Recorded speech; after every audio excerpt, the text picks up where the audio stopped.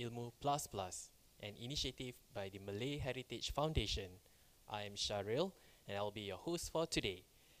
Well, we have the opportunity to hear ideas and perspective from our generation on how arts and cultural heritage can be an important bridge and social glue to foster deeper understanding and cohesion among Singaporeans. But before that, allow me to treat you with some pantun. Sungguh indah bila dijeling, buat si putera jadi tertawan. Jangan pernah kita berpaling, mari kita teguhkan perpaduan. Malu putera beri senyuman, mengharap si idaman mula menegur. Marilah kita pesan berpesan, kerana perpaduan negara masyur. Okay, the pantun that I wrote is actually about the community being together, cohesion. Yeah, so I guess that's the most important factor these days. And ladies and gentlemen, please join me to also welcome Dr. Noor Sharil, Chairman, MHF Board of Directors, MHF Board of Directors, and other MHF Board of Directors, our partners, distinguished guests, ladies and gentlemen. Today's event here at National Library marks another important milestone in MHF efforts to engage and empower our youth and connect them to their cultural heritage. And I'm sure most of us are eager to start this Sembang session. And by the way, the Malay word for Sembang usually refers to more chill, chit-chat session kind of style. And among the youth, especially they will say, jom sembang-sembang, okay? And while the topics may sound a bit atas, let's remain chill, okay? Relax and enjoy what our speakers have to share. So first up, ladies and gentlemen, a round of applause for Mr. Jamal Mohammed. Mr. Jamal will share some matters on how MHC grew an audience through nurturing heritage ecosystem and how that audience today has taken on the added roles as volunteers, partners, ambassadors, donors, advisors, and content creators for the center. He is also Senior Manager Programs at National Heritage Board, Malay Heritage Center, a recipient, if you may, please correct me if I pronounce this wrong, Erasmus Mundus Scholarship in year 2008, the Goh Chok Tong Youth Promise Award, and the National Arts Council Overseas Bursary. Jamal strongly believes that Star Wars, listen to this, Star Wars and Star Trek fans should really try to get along. Really a bold statement there, okay? And so once again, a round of applause and let's welcome Mr. Jamal.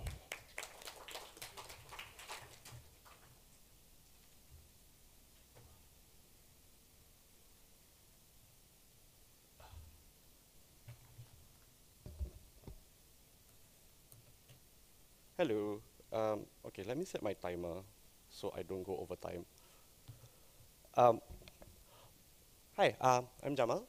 Before I start, I'd just like to say that, yeah, I'm still currently, I'm actually the outgoing Senior Manager of Programs at Malay Heritage Center. My last day is next Tuesday. So what I will be sharing with you is my experience with the center in the past 11 years, since 2011. I joined Malay Heritage Center in 2011. And I wanted to share what it means to grow an audience, right? Because when we first took over in 2011, we had a redevelopment. We had to come up with new plans. So it was actually really a blank slate, right? I'll provide the context of what the Malay Heritage Center is if you're not familiar with it. And then I'll problematize a few things before I go on to how we came about to come up with this strategy. Is this thing on? No, it's not. Okay, now it is. Yeah, okay. So if you go to the Malay Heritage Center's website, this is what you will find. So it was officially opened by Prime Minister Lee Hsien Loong in 2005. The Malay Heritage Center provides wonderful cultural exposure. Notice wonderful cultural exposure, okay? Not just cultural, it must be wonderful. And learning opportunities for visitors of all ages and interests. Okay, so it's a heritage center that is for everybody. right? Everybody, no matter what your experience with heritage is, the center needs to be able to attract you, okay? So situated amidst the Istana Kampung Glam, how many of you have been to the Malay Heritage Center? How many have not? Okay, after this we're going. No, it's closed, yes. Okay, so situated amidst the Istana Kampung Glam, Gedung Kuning and the surrounding Kampung Glam precinct, the center acts as a vital heritage institution for the Malay community in Singapore. Right? So it's vital. Not only is it vital, we're probably the only heritage center for the Malay community. So it's even more vital then. So through its exhibits, programs, and activities, the center hopes to honor the past while providing means for present-day expressions. What does this mean? Right? So, of course, primarily we're a museum. But beyond a museum, we're also a living space. Right? So, cultural practitioners, arts groups, and all that should have a place within the center. I once met a friend who asked me, like, why do we have a Malay museum? Right? Because his perception of a museum is things that are dead. Right? It's gone, it's past. So there are no more Malay people, that's why we have a museum for Malay people. And I thought that was a very problematic thinking around what museums are. I think it's perhaps a very archaic perspective of what museums can be. But it also made me realize, oh, is this how people think of us? Is this how people see it, right? Is that why we have museums, to celebrate things that are gone? But then we have this thing about present-day expressions. So that gave me a bit of hope, right? So my bosses back then in NHB, they saw that there was a need to go back to the past and make it relevant today. Right? How relevant? We have to decide, right? Not we as in Malay Heritage Center, but we as a community, as Singaporeans. Right? So through the Malay Heritage Center is presently under the management of National Heritage Board and in partnership with the Malay Heritage Foundation. I'll pause right here. I'll just give you a bit of, I'll provide a bit of context. MHC actually opened in 2005 under the management of the foundation. At some point, I think it was 2009, discussions with NHB on how they could come together to manage the center more effectively. One of the perhaps limitations of operating the center during the management of the Malay Heritage Foundation was funding. And I'll address this to some degree later. By and large, the museum-going culture in Singapore is still in its infancy. We're babies when it comes to museums, right? So the average Singaporean doesn't plan, okay, this weekend do what? Okay, I'm gonna go to the museum. Maybe for some, but you know, it's a very small percentage. And if you zoom in on the Malay community, this number is even smaller. The average Malay person's perception of museum is, you know, it's perhaps not as accessible. My mom never stepped foot into a museum until I started working there and forced her to come. So that was one of the challenges. The other because funding is a challenge, you can't quite operate on a more regular basis. You can't do programs regularly as much as you would want to. So when NHB came on board, that meant that we have state funding, yay. Thank you, government. So this was actually a eureka moment, right? So when NHB came in, it came with expertise for the past, I mean, NHB was formed in 1993, so it has this wealth of expertise. There were already professional museum people there, so we could hire, and we could also present content at, you know, with the available funds. And it also meant that we have access to national collections, right, which we previously didn't have. So what are these exciting, sexy Malay objects that we can put in the museums that previously we didn't have, right? Okay, so this is our mission and vision. So mission, what must do? Develop MHC as a leading heritage institution and a focal point for the community. I'll highlight the community is who? Who is this community? Is it just Malay people? Is it everybody? Right? So we had to problematize this as well. You know, we had to come in and like, okay, who is the community? What's our primary target audience? What's our secondary target audience, and so on.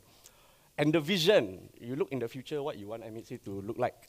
Right? So it's a sustainable destination. Sustainable means I won't run out of money, which is great that we have state funding, so it is sustainable.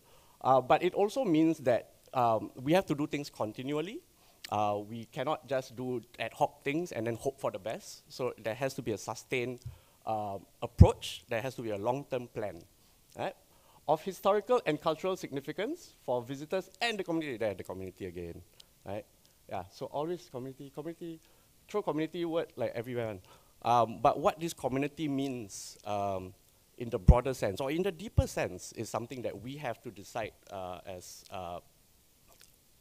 managers of the center, okay? So what is our role? What do we do? One, custodian of Singapore Malay heritage. Was scary, sir. What does it mean to be a custodian? Anybody, throw some words. Custodian means what? Authority, right? We decide, we dictate, we determine, we define. Can I do this? Can my team do this? Is this something that we are equipped to do? And can we do this on our own? Right? Do we have the expertise? We have some, right? I know a few things. I don't know everything, right? Especially not about history. When I joined, I don't consider myself a cultural expert. You know, my background's in theatre and film, so yeah lah. I can introduce Malay theatre and Malay film, but can I show silat? Can I be an expert on textiles? No. So immediately we know this one, we need help lah, to be the custodians. And also it means we're the authority, right? So we must have the trust and respect from the community, right? So that they look at us like, okay, these guys know what they're doing. Honestly, the first few years, people keep scolding us like, you don't know what you're doing. So we needed to gain that trust. Actually, a bunch of retired teachers we met during a focus group discussion told us like, okay, you need to do this, you need to do that. You're all so young. When I joined, I had full head of black hair, so I look much younger than I do now. Yeah. So it meant so much to different people to be the custodian, and it's a huge responsibility. One cikgu actually said, this is a jihad. I said, yeah. Made my heart stop, like, oh, jihad, so scary. What happened? It stopped working. Hello, hello. Next, please.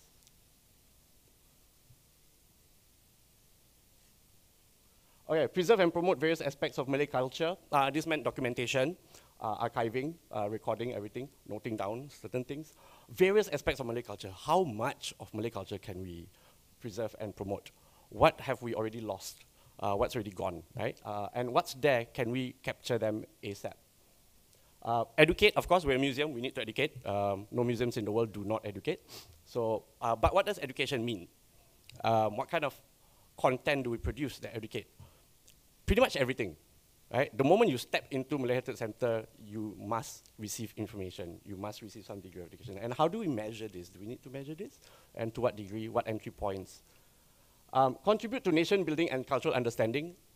Of course, everything that is state-funded, especially on the humanities front, right? Anything that is artistic or cultural has to contribute to nation building, because Singapore, we have this anxiety about what our national identity is. We've come so far, 50-something years. Well, I think this anxiety is an ongoing thing because we are, some would say, a migrant society. We're a multicultural society. There are fault lines.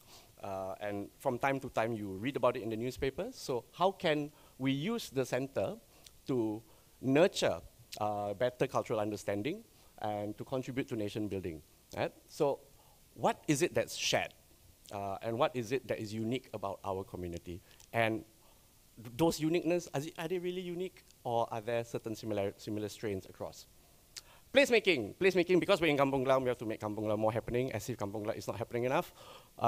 It is, right? If you've been to Kampung Glam, you know Kampung Glam is quite happening, right? But back in 2011, perhaps it wasn't as happening as it is today, lah. So there was a need to make Kampung Glam more vibrant, and more vibrant in a more rooted sense, right? There's a lot of Arab and Turkish restaurants there. How many Turks do we have in our population, right? So it's a bit of a conundrum, because we knew that we needed to inject Malay cultural activities there. And our background is Masjid Sultan, our background is Turkish kebab stores and all that. So yeah, there's a bit of a push and pull factor there when it comes to placemaking. So it's another challenge. And when it comes to placemaking, we have to work with Kampung Glam stakeholders. That's given, right? So that's our role. We needed to be all this. And immediately we knew we couldn't do any of this alone. We can't preserve and promote alone, we can't educate alone, and we needed to get help.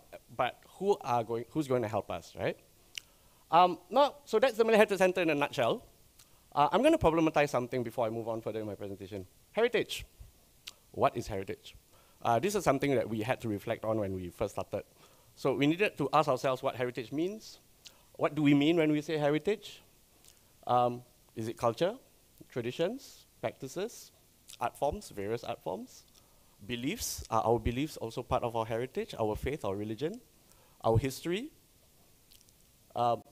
Is heritage transmittable, non-transmittable, tangible, intangible? Is it alive? Can sites be part of heritage, right? Our neighborhoods, our community spaces. Crafts, our art crafts, songkok making, textile weaving. Cuisine, our food. Every time we talk about culture, sure got Malay food, right? Every time, sure got ketupat, sure got rendang, right? But can we go deeper? It's old things. Some people say heritage is about old things. Some of those old things are nice, some of those old things are archaic, outdated. It's about identity, roots, our rootedness to this place. It's about knowledge from the past, different modalities of knowledge. It's about memory, and when it comes to memory, it's also about forgetting, and sometimes we're looking at endangered heritage. Forgotten. What have we forgotten? Right? So it's all these things and more. Right? My list is not exhaustive. I just want you all to think about it. Next, Malay. What comes to mind when we see the word Malay? Non-Malay people, I'm looking at you. Right? Sometimes we struggle with this, right? The definition of Malay. Sometimes we say, oh, silat, a form, right? Malay lazy, right? So we deal with this issue still. Oh no, it's stuck again.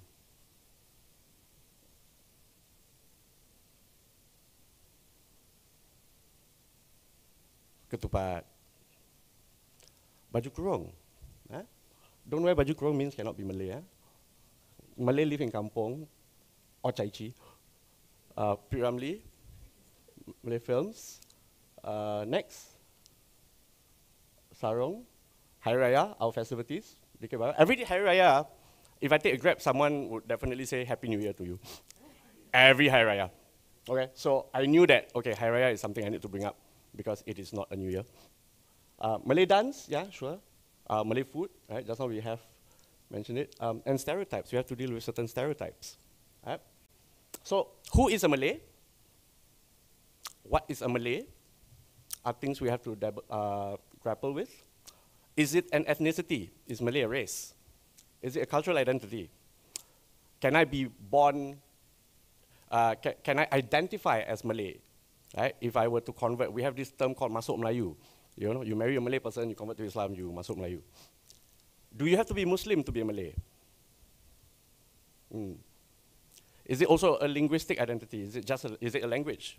If I don't speak Malay, can I be Malay? I'm a non-Muslim, non-Malay speaking Malay person. Got not? Have, right? Right? And if it's a community, is it a homogeneous community? A heterogeneous community? It's also a colonial term, right? If we look deeper, Malay is a colonial term. Only 3% of the Nusantara is Malay. So how come everybody is suddenly Malay, right? So, oh no, I have to. Okay, I'll rush through it a bit. 15 minutes, very short. Okay, in Singapore, what does it mean to be Malay? It means you are Malay. You are also Orang Laut. Orang Laut also Malay, Jawa also Malay, Bawean also Malay, Bugis also Malay, Bandaris also Malay, Minangkabau, Batak, Indian, also Malay, Chinese also Malay, Arab also Malay, etc. So, who decides? Who decides what a Malay is? Right? Yeah. We're not going to answer this. I'm not going to answer this. I just want you to think about it. So now I'm going to go back to our role and remind us, okay, so we have all these things. We have problematized heritage. We have problematized Malay. So now how? Where do we start? Where do we start planning, right? What kind of programs and activities and initiatives do we send? So we did focus group discussions. We reflected on the past management, where the gaps were. And we reflected on things that were successful models, what existed. Bangsawan. Once upon a time, Bangsawan was the most happening thing anybody could watch in Singapore, right? So Singapore was the hub of Bangsawan. Why was Bangsawan so successful? You had the producers. You have stagehands, people's crew with different expertise. You have musicians who could play all sorts of genres. Performers, not just singers, not just actors, right? But also during the extra turns, sometimes you have circus acts, you have clown acts. So it's quite broad. Writers, you definitely need writers. Builders to build the sets, your props. Composers to write the music. Media, newspaper articles, promoting Bangsawan shows. Audiences, of course you need audiences, people who would buy ticket to watch it. Who is this audience? You need patronship. If you're not aware, Bangsawan's patrons predominantly were Chinese. So the performances would have been in Malay, but the theater owners were Chinese. The patrons were Chinese or even Europeans. You have designers and so on. So this is one. So we noticed that Bangsawan was successful because of all this and more. Next is the Malay films back in the 50s and 60s. Why was this successful? We had directors, even from India, we had directors from India coming in with expertise teaching our Malay directors and actors how to do things. Actors, producers, scriptwriters, so on and so forth. I wanted to highlight literati here during the Malay film period, because one of the things we realized during our research is that the guys in producing films had close relationship with the literati. So whatever someone wrote in a book published today, next year it could be on film. So those kind of narratives were being shared across, right? So you have your intelligentsia and ideas being shared amongst. So when we looked at both these examples, what we noticed was like, they both had ecosystems. And then we realized, okay, for the Malay Heritage Center to succeed and to do all the things we needed to do, we needed to have an ecosystem. So that's when we started identifying who our various audience segments were. Visitors, of course, lowest common denominator, every people must come. But visitors across ages, age groups, different interest groups. Donors, we needed people who had objects to come and donate things to us. If they have money, better still. We don't, like I said, we don't have a culture of patronship in Malay arts and culture. So we needed to nurture this, right? Arts groups, the various arts groups, everybody wanted a platform, everybody wanted to perform, but not everybody can perform at the same time. So how do we engage them, who do we engage, and so on? And how do we stop making it such a stereotypical Malay performance, right? Because when you talk to young people, like, I don't want to Malay, I don't want to come. I don't know what that means, but working with various arts groups with different followings, we found, especially people like Nadi Singapura, they had different followings, right? So you have different audience segments who were attracted to come because they wanted to watch the various arts groups. The community, again, who is this community? It's everybody, it's a lot of people. So how do we engage these various community segments? Academics, to ensure that our content is well researched, that our content is accurate and correct, we needed to work with academics. Researchers, new researchers, not necessarily attached to universities. Kampung Glam stakeholders, special interest groups, textile people, silat people, trace collectors, we needed to identify them and engage them. Schools, of course, and the media. Regional partners, we needed to look into Malaysia, Indonesia, and so on, and beyond, actually. So far, we've even engaged partners in Brunei, South Thailand, the Philippines, because they form part of the Malay world as well. Cultural institutions, volunteers, and experts. Descendants. Descendants of, because we inhabit a space that used to be the palace, of course we needed to engage the former descendants of the royal family. URA, SDB, other government organizations that call Kampong Glam home. So all these guys form part of the ecosystem that would feed Malay Heritage Center and help us achieve all those goals. So how to engage all these people? Okay, so how we went about nurturing an ecosystem? Of course, we had to create opportunities for the various key groups to be involved. Neighborhood sketches were one of the first things we initiated. This was something that we put up. It's a monthly performance on Kampong Glam, on Busra Street. So this one, immediately we engage Kampong Glam stakeholders, we engage students, we engage the general public, people smoking shisha, don't want to come to museum. We put culture in front of them, they lan, no choice, have to enjoy it. Malay Culture Fest. Malay Culture Fest is an annual festival, and through Malay Culture Fest, we could engage different arts groups, different levels of expertise, different levels of professionalism, exposure, even school groups, and also regional partners in Malay Culture Fest. Senu Santara was actually a platform where we engaged the sub-ethnic community groups, the Baoyan Society, the Minang Society, and so forth, to create content with us, because they have the embodied history knowledge in them. So we invited them. They created and crafted their own narratives. And this is actually very successful because you don't go to somewhere without curiosity. You need to be curious about something, right? You need to have some sort of ownership in it. So when we did the Sunasanta, what we noticed is suddenly all the Malays in Singapore started identifying as Javanese or Bugis or whatever. When we had the Bugis exhibition, we had the largest number of Bugis people show up. Before that, we didn't know so many Bugis existed. So it's a reflection, right? So once upon a time, I identified as Malay, and then I realized, oh wait, I'm Bugis actually, because I didn't ask my mom enough questions. But now, Malay Heritage Center says there's a Bugis community, so you come, you identify yourself, say, hey, actually go home, ask ma, ask nene, oh yeah, actually I'm Bugis. So this is actually one of the areas where we managed successfully to sort of galvanize the community to come in and contribute. Not just in terms of narratives, but their objects as well. Gain trust of subject matter experts and donors through consultations and collaborations.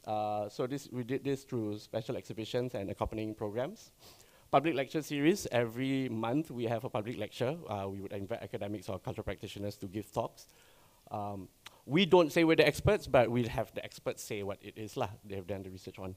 Identify partners who share our vision and engage them. We have this arts incubation program where we nurture up-and-coming arts groups to create new content.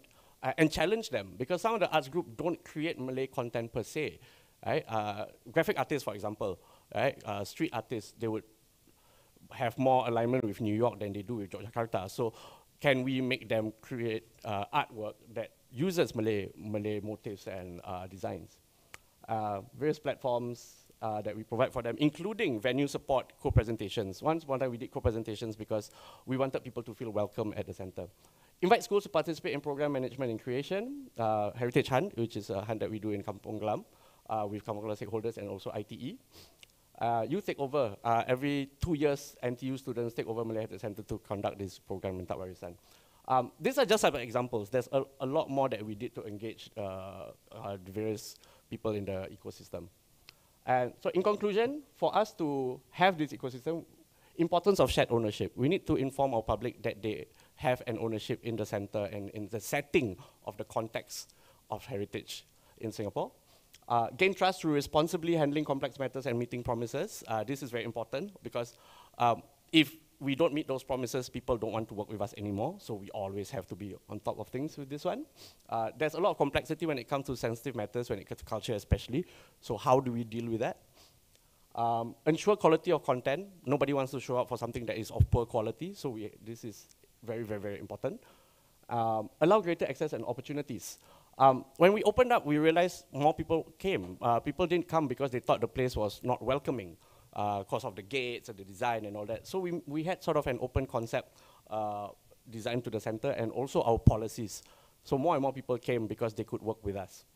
And maintain relationships. So this is the last one. Once you have engaged those people, they started working with you, you need to maintain a relationship because let's face it, there are sensitivities involved when it comes to working in community, a lot of sensitivities. So maintaining relationship with community elders, people with varying degrees of baggages is very, very, very important. So yeah, that's it in a nutshell. That's how we did it. And I think if you have any questions, I'll engage them later. We do questions at the end, is it? No, okay. All right, thank you very much.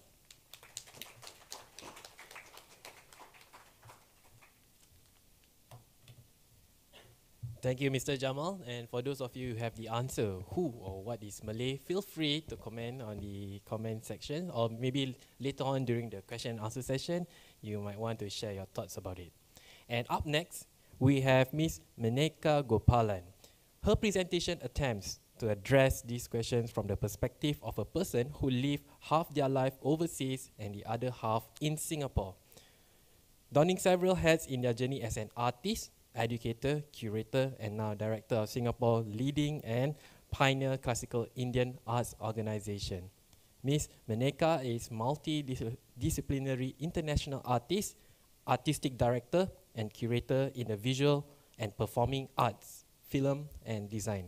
With 16 years of study and work experience in the United States of America, she has pursued her passion for the arts in Singapore's government, museum, culture, heritage, education, and community sectors for the last 7 years. Ladies and gentlemen, let's put our hands together for Ms. Meneka Gopalan.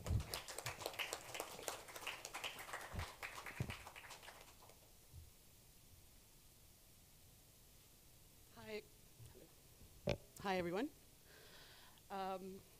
I think if you see my slide here, you might recognize where these posters are from, right? Anyone can take a guess? Do they look familiar to you? Yeah. So these are typical Bollywood posters, right? So when I was younger, the word heritage was completely foreign to me. It didn't mean anything, actually, when I grew up in Singapore. Sorry. All we actually knew growing up was films. That's actually how we understood our culture. That's actually how I identified myself as an Indian, whatever that meant, right? Because when you're growing up in Singapore, nobody actually talks about what being Indian actually is, you know? It's just sort of like, okay, you're Indian and that's it, right? And just like, you know, the Malay community where you have the Bugis, the Javanese, and all sorts of, you know, different denominations and sects, the same thing also happens within the Indian community as well. I discovered that I am part Malayali and part Javanese. I only found out about this after my grandmother passed away, and I found out that she wasn't actually from Singapore. She actually came from Java. My grandfather's from Medan. So how that came about, where they moved, how they moved around, I have no idea. And, you know, I really couldn't care less when I was a kid, right? But all of that kind of changed when I moved to the States. Because when I moved to the States, that's when I realized what being non-white actually meant, what being non-American actually meant, what being Singaporean actually meant, what being Indian actually meant, and I was on that search to discovering what that identity was. Because for me, what I learned over the years is that the so-called heritage that we talk about is actually shaped by the very things that we identify ourselves with. And our identity, in return, is shaped by our heritage. So they both, you know, exist simultaneously in the same space, right? In an abstract way, in a very real way. So my way of dealing with it was, like every typical Indian child, my parents wanted me to be a doctor.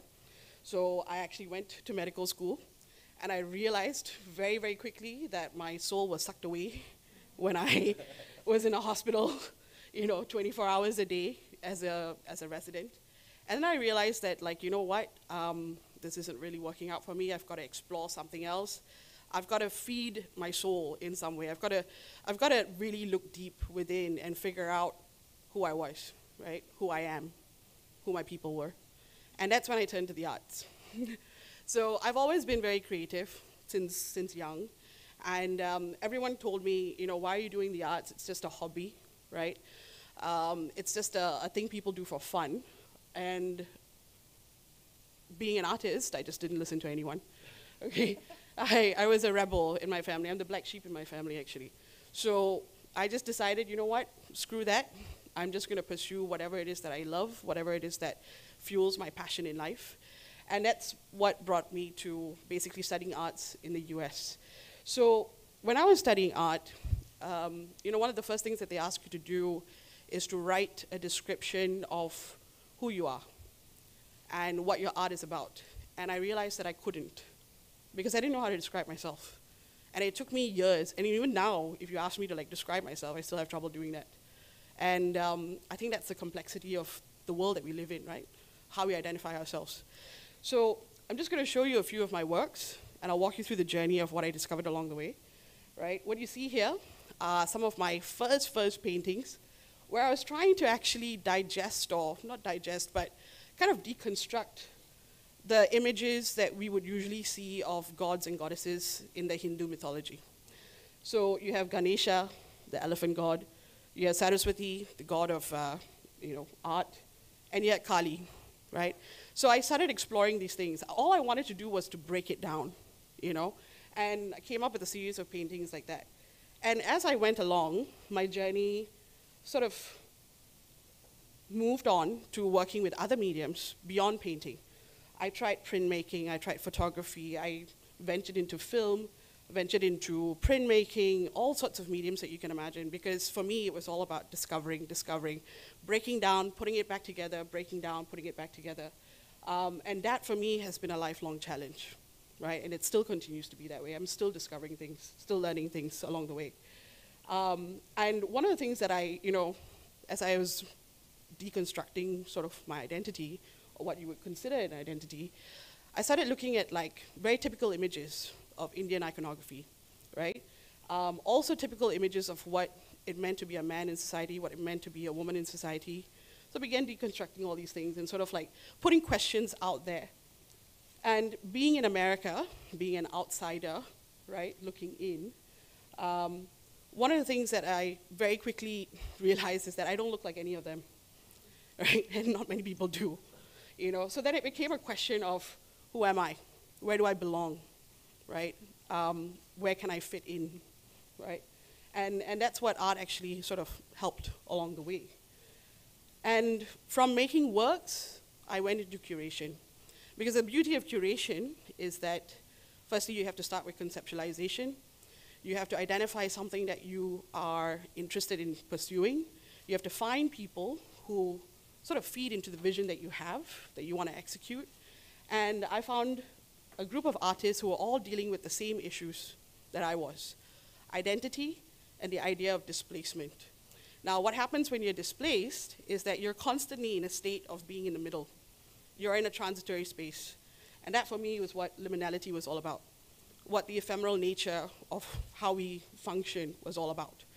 And that pretty much sprung forth, for me, the series of works, pretty much till now, where I'm constantly exploring this in-between space. And I think that's where we all sort of exist, you know, and coexist, right? After being in the US for 16 years, I came back to Singapore. And I was thinking to myself, you know, what do I do in Singapore? Because I'd been away for such a long time. I didn't know anyone. And it just so happened that the first job that I applied to, I took it. And that was working at the National Heritage Board with the Indian Heritage Center. So I was there for about 5 years. And the most interesting thing for me was that the Indian Heritage Center had not even been constructed when I first joined. So it was a blank slate. We could do whatever we wanted, how we wanted. I was given full authority. But of course, there were stipulations. There were, like, similar to Jamal's Malay Heritage Center, we had our vision statement, our mission statement, placemaking, you know, authority figure and all of that. And the same sort of complexities also were there. I mean, you wouldn't believe it, but like, if you go to the Indian Heritage Center, which is located in Campbell Lane, there's a signboard in the front of the museum. There's one side that's in English, and the other side, which is in Tamil, okay? Now, how we got to even that particular thing was so complex, because firstly, what languages should be up there? Because as we know, the Indian community is very diverse in Singapore. We have Malayalis, we have Gujaratis, we have Telugus, we have Sikhs, you know, so many denominations, right? So many different sorts of cultures. So what language do we choose? Of course, we have to go with the official one. And if it's the official one, do we also include Malay? Do we also include Chinese? How big would this signboard be if we had to do that, right? That was the first problem. Second problem was, which side should face the outside towards Serangoon Road, and which side should face Clive Street, which is the smaller lane? So if you go, the first time we installed it, the Tamil words were facing Campbell Lane. The English words were facing Clive Street. Installed everything. It took days to do this, okay? And days after, Tamil community came. They came to us and they said, why is it facing outside? Why is it facing Campbell Lane? It should be facing towards Little India, which is towards Clive Street, because that's where the heart of Little India is. So we thought, no, never mind, it's okay. Then the other communities came and they said, why is the Tamil facing outside?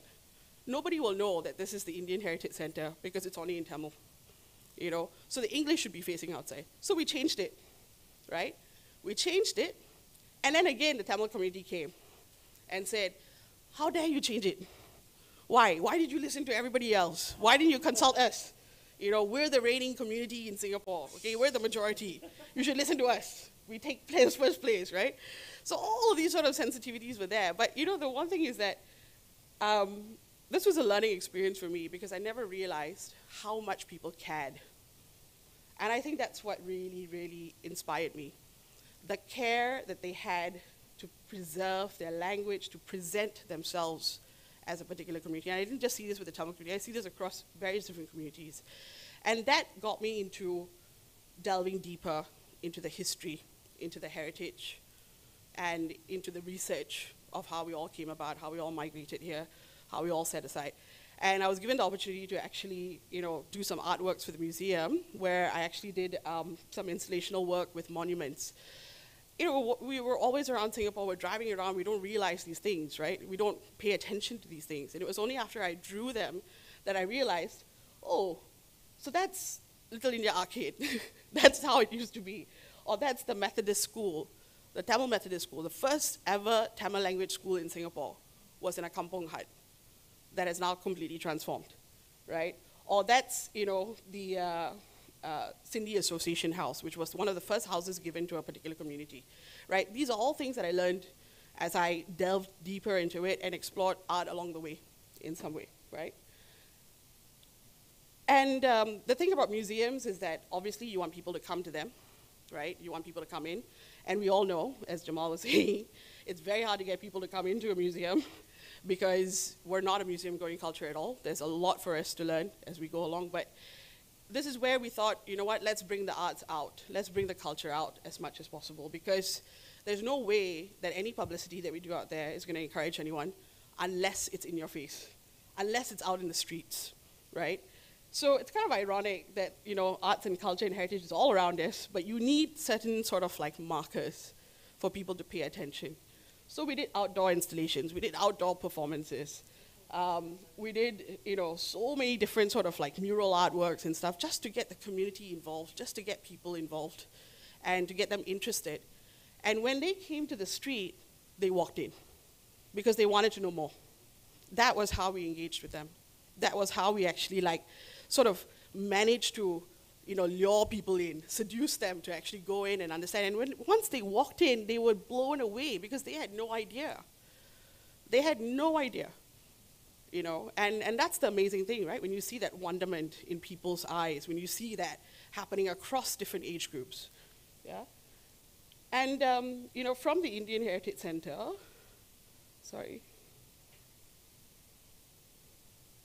from the Indian Heritage Center, I started working on outdoor installations, because I realized that the way to really communicate about heritage to people was to go outside and to involve the community. So this was a program that we did for Deepavali 1 year. This was actually commissioned by Little India Heritage Shopkeepers Association, Lisha. They wanted me to work with international schools to present some artworks or some variation of themselves, a symbol of themselves, and place it in Little India. So I went to all the international schools in Singapore and basically worked with the students to create their own artwork on elephants. And of course, elephants are very symbolic, right? In the Indian culture, everybody knows that. Elephants, peacocks, the usual sort of stereotype, right? But the kids loved it. And it actually made them come into Little India, which they never did before. So they got to experience Indian culture in some way. And I realized that the arts were the channel. The arts were the pipeline to making that happen, right? Because you're not bounded by language. You're not bounded by anything, really, with the arts. You can express anything you want. From there, I started delving deeper into the history of the community, of the Indian history in particular. And there was this project that I did. It's an outdoor street theater project called Project Rupcor, which follows the story of what happened to the women during the partition period. Now, a lot of people in Singapore, especially within the Indian community, don't really care about what happened in India, because to them, they're so far removed from their roots. They're so far removed from their country. But when we did this play, majority of them were Singaporeans, and they were all sitting there, and they were shocked, and found that sort of shared narrative in watching this particular play. And that was the whole point of doing it in the first place. Is that we're all connected. We all share the same stories, right? Or similar stories. Which brings me to CFAS. CFAS is the Singapore Indian Fine Arts Society, where I currently head. And the problem about heritage, there are many problems, but the problem about heritage is, how do you preserve, how do you promote? How do you make it sustainable, right? How do you grow towards the future?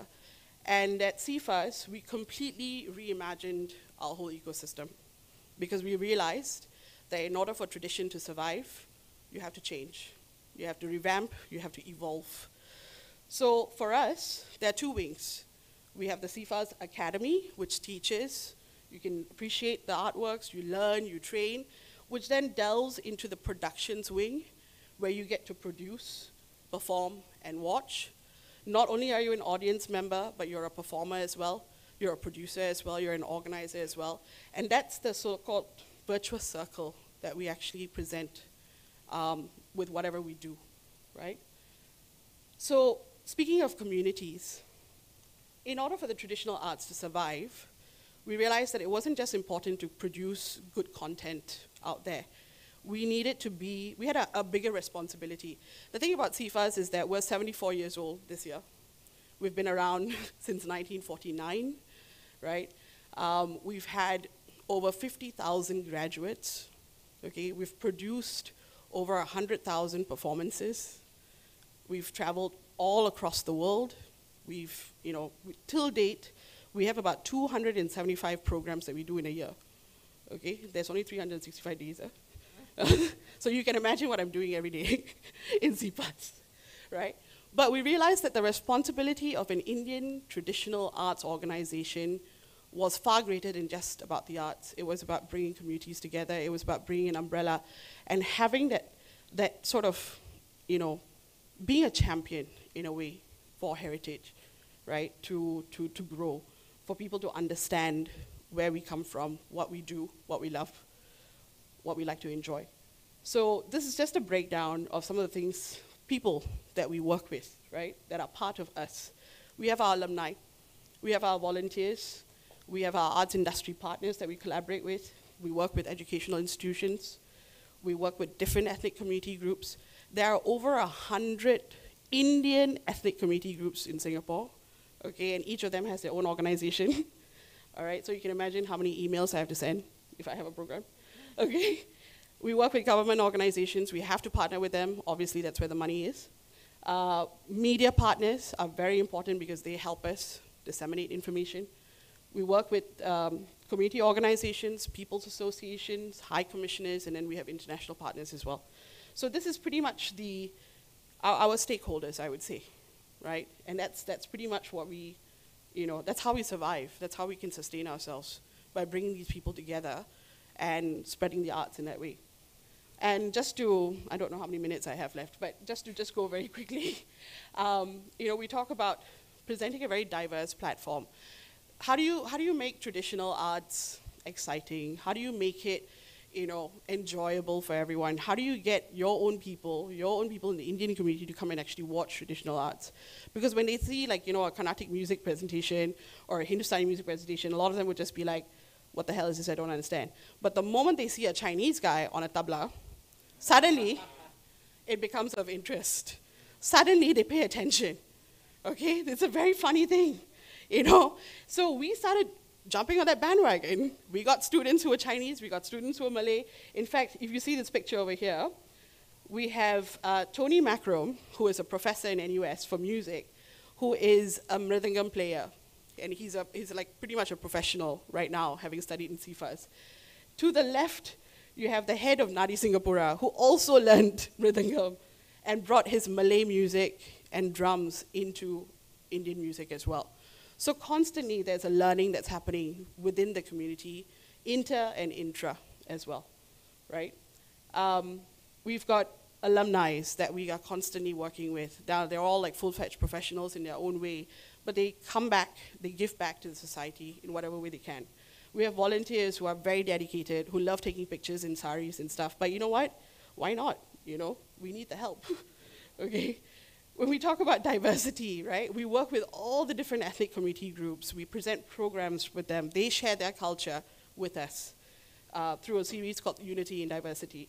Another example of what we do is, partnerships in the arts industry. We are partners with Esplanade now for the last 15 years.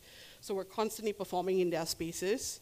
And that's great because they reach out to a different audience that we might never be able to. And that's one of the goals as well in, promoting heritage and growing that in some way. We've also collaborated with LaSalle. We've collaborated with UWC. We've collaborated with NUS, doing lots of programs here and there, right? And the goal to reach out to a wider audience, to our media partners, Working with People's Association, performing in Chingay, performing in festivals, national festivals. You know, the point about serving the community too, we're not just reaching out to youths, but also the seniors, youths at risk. We work with SINDA quite closely as well. So there's constantly, you know, some kind of exploration going on so that we can actually build a community and spread the word and get people interested. We've done, you know, digital productions. We collaborated with different museums, including Indian Heritage Center, Malay Heritage Center as well. Even working with international partners, you know, because the thing about arts is that it's quite political, and so is heritage. And these are the people that actually dictate the kinds of things that money can be used for. So it just bodes well for us to actually be in collaboration with them, to work closely with them, right? And of course, the thing about the arts is that there are artists everywhere, so we're constantly collaborating with artists internationally too. And you know, we've developed things technology-wise as well, because we realize that the way to reach out to the youth is through technology. So we've got an app. We've also got a virtual museum that's coming up as well. And till date, thanks to COVID, we've produced over 160 original content, not just on YouTube, but on several other media channels as well, right? And all of this, the whole point, if you see the reach here, the 100K, is just to spread the word. It's just to put it out there, you know, what we do and why we do it, and to get more people having that eyeball, that interest, that visibility, right? And in a year, some of the big things that we do, I mean, we're going to be celebrating our 75th year anniversary very soon, next year actually. So we're working towards that. We've got an early childhood program also that's coming up for kids who are aged 4 to 6 that exposes them to the arts from a very, very early age, because as you know, the arts always comes as the secondary thing once you get to school, right? And we're actually going to be moving from our campus to a new campus on Middle Road. So lots of things that are coming up ahead. But we also have this major festival that we do every year. This year it's happening in April. It's a 2-week festival of Indian arts, and we work with lots of communities to bring this whole festival together. So, you know, I guess the point that I'm trying to make here is that I have found that the arts is really the gateway to preserving heritage, right, and to promoting it. And when I say art, it could be anything. You know, it's open-ended. It's just a way for you to pique your interest, to pique your curiosity. And I think that's where it starts before it becomes into something greater. Yeah, thank you.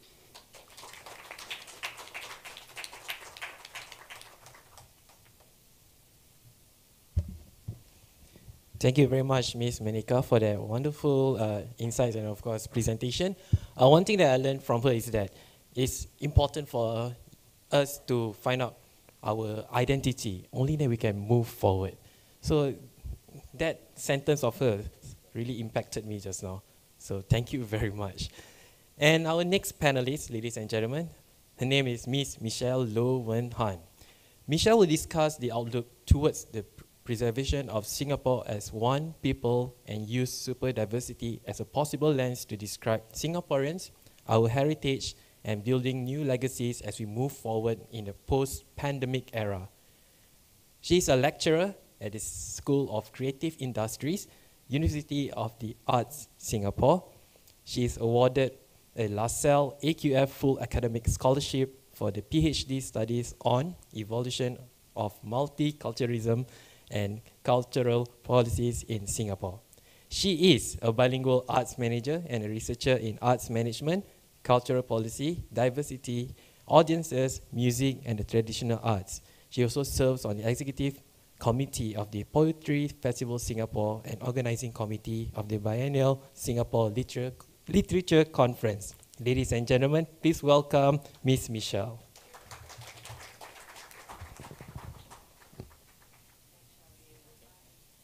Thank you.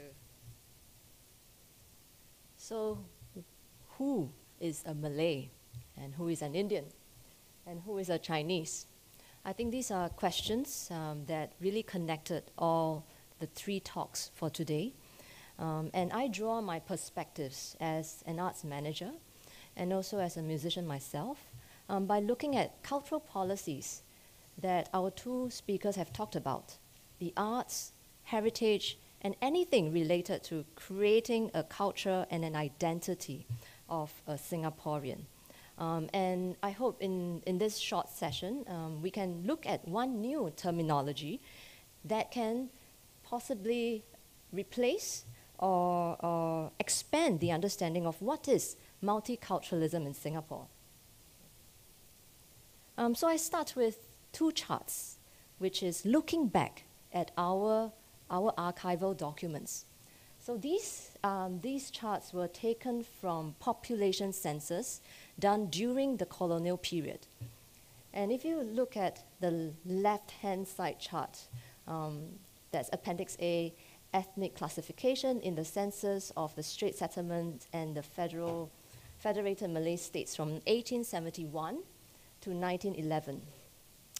You will see many different racial and ethnic categories, way more than the CMIO categories that we see today.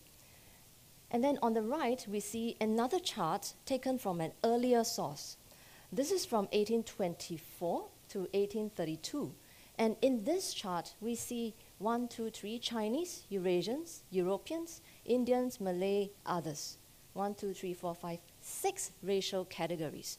So how did we come to be defined as such? Well, we were defined as such because of the need for a population count. Our British colonizers needed to report who were staying in Singapore and also the rest of the Strait settlements. And it is easy and I guess convenient to categorize people according to our nationality, according to our race, not nationality.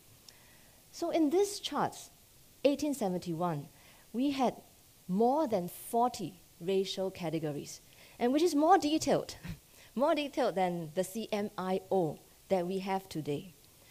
It is only with the racial categories from the 1800s all the way to PAP took over the independence of Singapore state that racial categories were condensed further into the current 4 racial categories of Chinese, Malay, Indian, and others.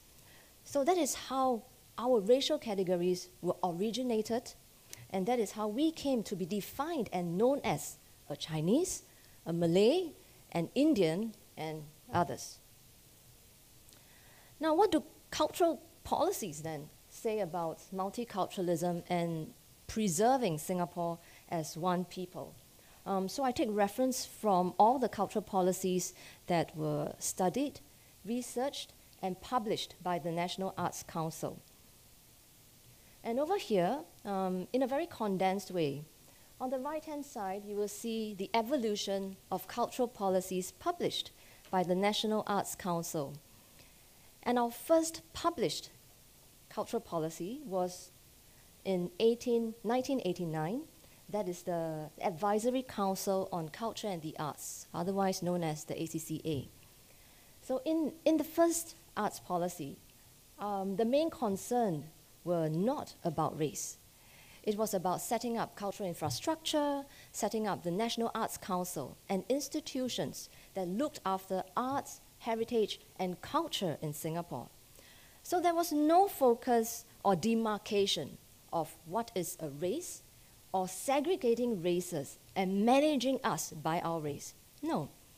In fact, the first 3 policies were focused on developing arts and culture and identity as one people, as one collective Singapore. The first policy was divided according to the type of arts that Singapore had. So we had one report on performing arts, one report on visual arts, one report on heritage, and one on literary arts.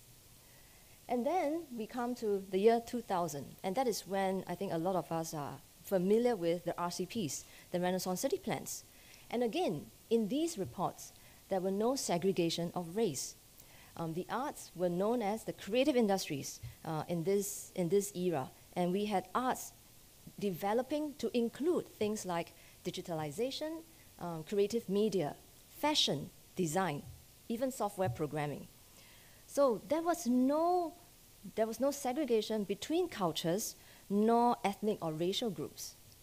And then our third cultural policy, the report of Arts and Cultural Strategic Review 2012, aims to cultivate a nation, right? A nation of cultured and gracious people. And there's a tagline that is quite famous: to bring arts everywhere, every day, every time, right? Everyone, everywhere, every day. So that is the ACSR. The first three cultural policies were focused on delivering a Singapore that is cohesive, an identity that is collective, and one that embodies all our unique identities, our multiplicities. Arts and culture and cultural policies were focused more on intangible aspects like social cohesion, the quality of life, deepening intercultural sensitivities, and really developing a unified Singapore. The arts plan right now is 2018, and again, it emphasized how arts are channels for intercultural experiences, for the social good, and for the social capital. And right now, in 2023, I think everyone knows, and if you don't, there's a website at the bottom. Singapore's sixth cultural policy is being developed right now. It's called the Arts Plan 2023 to 2027. So I'm not doing an advertisement for NAC here, but they are right now receiving comments and suggestions of what you think can be improved for the arts. So Singapore's cultural policies, in a nutshell, do not and did not and do not use CMIO multicultural construct, even though the CMIO multiculturalism is one that we identify with. Cultural policies also do not segregate art forms by ethnicities, and also did not cultivate the promotion of any particular ethnic art forms. So these are all published in our policies. So that brings me to my lecture today. So hearing from our speakers, and I personally also can understand the diaspora and the multiple identities that each one of us hold. So we are not just one race or one people, because we have been to different countries. We speak different languages. We have probably stayed in one place, studied in another, and now based in Singapore. We have different identities. We have digital identities. What you have online on different platforms could be different from the identities that you have at the workplace. We have also multilingualism. People are often surprised, just like Minata said just now. When I was studying in London, people are surprised that I can read English, right? People would come up to me in the bookshop and ask, hey, you're Chinese. Why are you doing in borders? How come you can read English? So these are very stereotype characteristics of a person, and how our identities actually reflect a certain expectation of what society have of us. But in reality, we are more than just Chinese or Indian or Malay. We also have multiple citizenships, migratory status, and visa statuses. And in the midst of all these different diversities, does multiculturalism still exist? And can it still be understood in the same way as we know it as CMIO? So with increasing mobilities, there is increasing access. And by mobilities, I mean physical mobilities as well as digital mobilities. So we have access to internet right now, which is so easily achievable. You have free Wi-Fi everywhere. And in certain countries, the entire nation is wired up for free. In Singapore, sometimes we need to pay, but hey, we have access to information like we've never had before.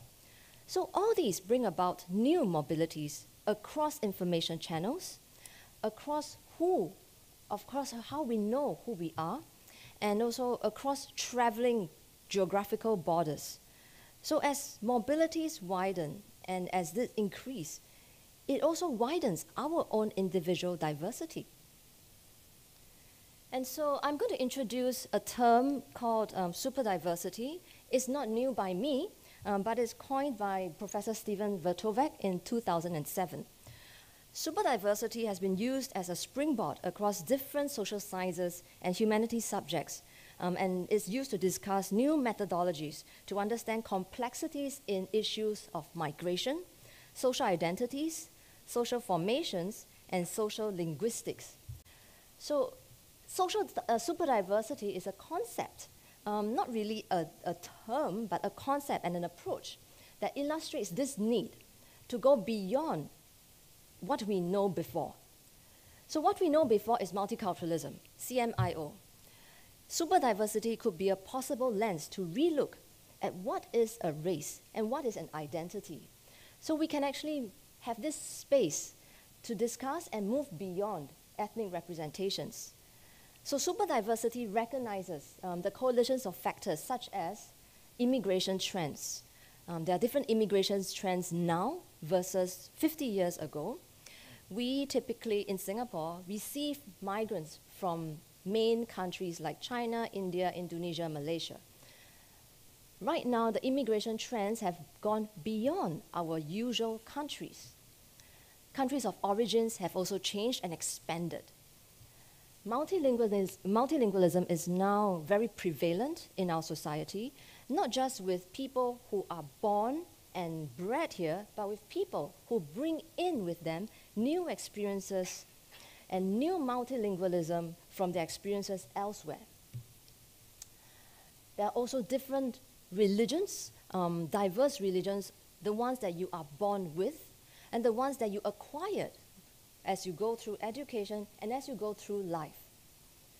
There are also many different types of migration channels, because I'll go on to show you in a slide later, that you can have an S pass or an employment pass, or right now we have the 30,000 per month, that's super pass for expatriates. So many different types of passes that determines a person's migratory status in Singapore. All these, with complexities in gender, add to an individual's diversity. So to clarify this term, super in super diversity, it doesn't mean like powerful. It means superseding. It supersedes what it had been before. It's not about something that is stronger or more, but something that exceeds previous data. So I have an example here between new and old data. So a new data could be something like this. 80% of Filipino migrants in UK are females working in the healthcare. So this is a new data that UK has.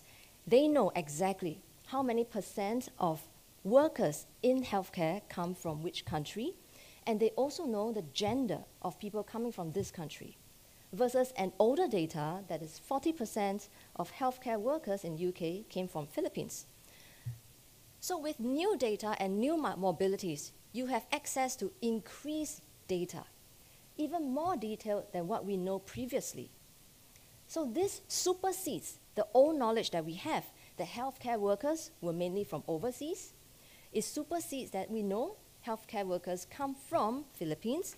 On top of that, we know that majority of those who come from Philippines are females, right? So these are data that are new, that supersedes older data. So there are new migration data, new gender patterns, new locations of migrants, and this has caused discrepancies in how policies have been formed. Policies are used to the older way of definitions. So what is a migrant? What is gender? What is Chinese, Indian, Malay? I'm proposing that super diversity could be a new term to look at all these issues. So super diversity does not mean this. It does not mean that there are more migrants from more places. It means that right now, the migrants that come and the information that we have supersedes what we had before. It also does not mean that we have more ethnicities now, because we have a lot of ethnicities in Singapore, but even in colonial times. We have the current diversities back then. It may not be captured fully in data, but now we do. It also does not mean that we have plurality of minorities. These are all still existing. So I'm proposing that superdiversity can be a new terminology to describe and to acknowledge and to read cultures now. All of us come with different identities. And I'm very happy, really, to be here. And I learned so much from the talk by Minaka, and also from Jamal, that our identities is more complex than what policies have. It's more complex than what a term means. What is a Malay? What is a Chinese? So I give you an example here about Chinese in Singapore. Chinese in Singapore, we've been here many generations, and your identity as a Chinese here is different if you are first generation, second generation, or third, right? The longer you stay here, the more rooted and the more Singaporean you are. And in the case of Chinese, we also have many different dialects. Teochew, Hakka, Hokkien, Cantonese, and so on. All of us have our individual ethnic identities. On top of all these, we also have Chinese who are new citizens. They just converted. We can't say that they're not Chinese, they are Chinese too. But they come with different experiences and different languages. The language that's spoken in China now is different from what's spoken in Singapore. And what is spoken in China is different between Beijing, Shanghai, Henan, and so on. On top of that, all these Chinese who come with different work passes, right? Some come with the new pass, the overseas networks and expertise pass. So that is the new one that's 30,000 and above. Not me. And then some come with the employment pass or the S pass. Some come with migrant workers pass, work permits, dependent passes, holiday work visas, and so on. So all these contribute to a person's identity. How long are they going to stay here? Are they counted as a Chinese in Singapore? Each person who comes would have his own unique digital, migratory, ethnic, religion, race, and gender identities. So Singapore's CMIO multiculturalism is an ethnicity-focused approach. We are looking at racial categories according to a population census that was proposed by the British many, many years ago. And this population census is a way of how the British reports population from Singapore back to Britain. So these racial categories are within conventional approach, is within the conventional understandings and definitions of what is a race. Superdiversity can be used as a lens to understand peoples and to provide the canvas to acknowledge new processes also. So new processes of migratory status, new processes of education, gender, and digital identities can be discussed within this new frame. So I end my talk over here today, and I look forward to your questions and discussion later. Thank you.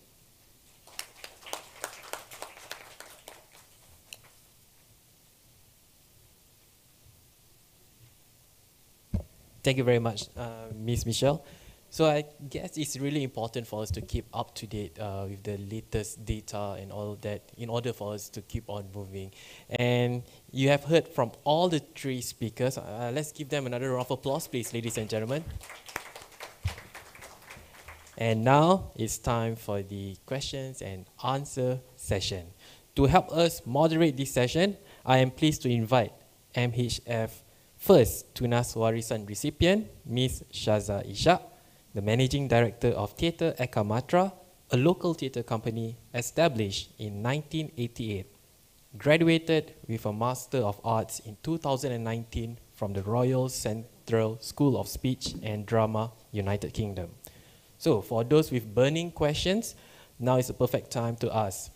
We have microphone now roving over. Yes, just right over there. And when posing a question, please be respectful and identify yourself. In addition to this, we have also made available Slido. Yes. So we go to that page. Okay. For those who prefer this mode, you may scan the following QR code to submit your question. Please go to slido.com and input code 409652. I repeat, 409652. Without further ado, over to you, Miss Shaza. Thank you so much for the incredibly illuminating presentations, everyone. I'm going to take Sembang very seriously, and let's keep it super chill. So please ask as many questions as you would like. And I imagine there would be many. I have a lot, but I'm going to pace myself first. So while you hopefully putting your questions at Slido, I actually wanted to ask if I could ask you, Michelle, I looked at the the population census and ethnic classifications, and I don't know if you noticed, but at the top it says Europeans, and then in the other one it says was it Chinese first, and then Europeans, Eurasians, so on and so forth. And I was just wondering why, because obviously it doesn't make sense alphabetically. Is there a reason why it was that way? It is definitely not alphabetical, and if you notice, it's not by majority either, because by majority, Malays were actually the highest majority population in both census, but Malays were not written right on top. So there were scholars that think that this census were produced for the British, so they put this guy nodding his head at me. So scholars criticize that these were of British imperialism, and they put Europeans and their own people right on top. It could be that, so scholars criticize that it is for the reporting, that they want to report themselves on top of the list, followed by those who are closest to them in terms of social status. So the second and third in line were actually the Peranakans and the Straits-born Chinese. And there were scholars that criticized that people got to know the British when they were doing the population census in order to be counted and to be represented higher up on the table. So that was a very interesting finding. Some other scholars also criticized that these tables were formed not for majority status, but to just show who is of a higher social status in the Strait settlement. That's really disturbing. Yes, it is. And interesting, yes. I have also a question for Manaka and Jamal, because when I was listening to what you guys were talking about, you mentioned navigating stakeholders. And I wanted to know how you navigate the different interests of different stakeholders. For example, with the Malay Heritage Center, you mentioned the descendants of the Istana, and I can imagine what they would want presented would be very different, wildly different from what you wanted, what the government wanted, who's putting money where. And for Minaka, you mentioned, the signage issue as well, even something we might think is quite simple, but it's really not. How have you navigated in the last years that you've been working in these places? Sure. Various stakeholders, of course, have different wants and needs, which is why when we first engaged, before we even started work, we had a series of focus group discussions where we met everyone. We listened, we heard what they wanted, and we measured it according to what resources and our own bandwidth that were available. And of course, whether it was in alignment with our broader picture, our broader plans. So if it fit in, then we, of course, could create opportunities. And if it did not, or it was just a bit off, or if it is very strange, then we would do our best to communicate to them what our intent is so they could understand. So let's say I receive a proposal and I think it wouldn't work. I don't just outright reject it. I say, oh yeah, interesting. And sometimes you play delay tactics until they forget. But when it comes to the the descendants of the former royal family, it's very, very, very sensitive because historically, what happened between them and the state and how the property was taken over by the government, it's a very, very delicate situation, and it's still a very delicate situation. And the family is big. It's quite a big family, you know. So we needed to figure out who's who has claims to what, who is a reasonable resource person, who's a bit, you know, a bit wild in terms of their ideas and concepts that they want to improve. So we handle them on case-to-case basis. I think by and large, the family has been quite accommodating. They've been quite understanding to what we want to do. And they, you know, it took a while for us to communicate that vision, you know. So in the first few years, it was always suspicion. What you want to do? Why you take my house, you know? But when they saw what we wanted to do after a few years, we gained their trust.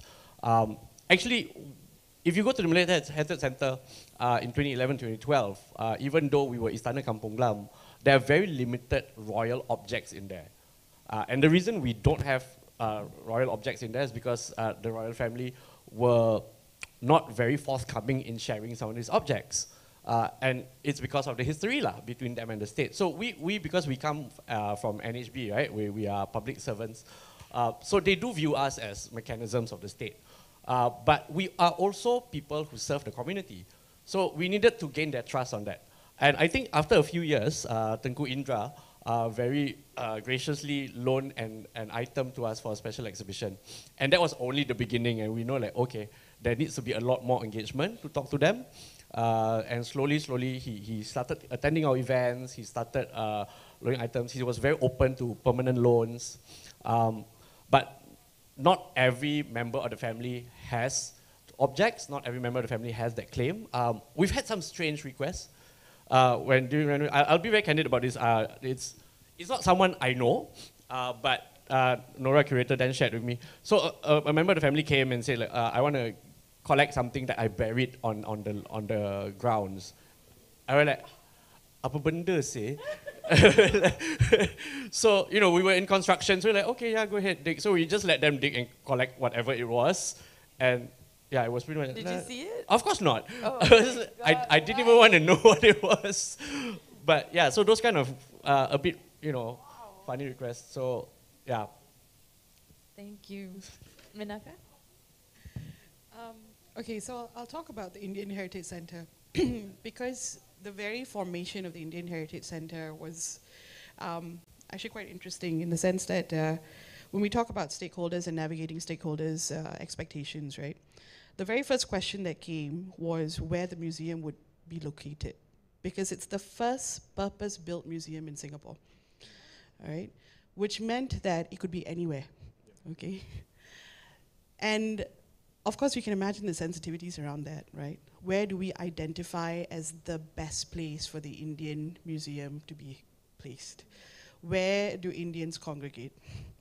And the first choice, of course, was Little India, right? Which is, as you would know, lots of shops, you know, people go there to eat, people go there to shop, and that's it.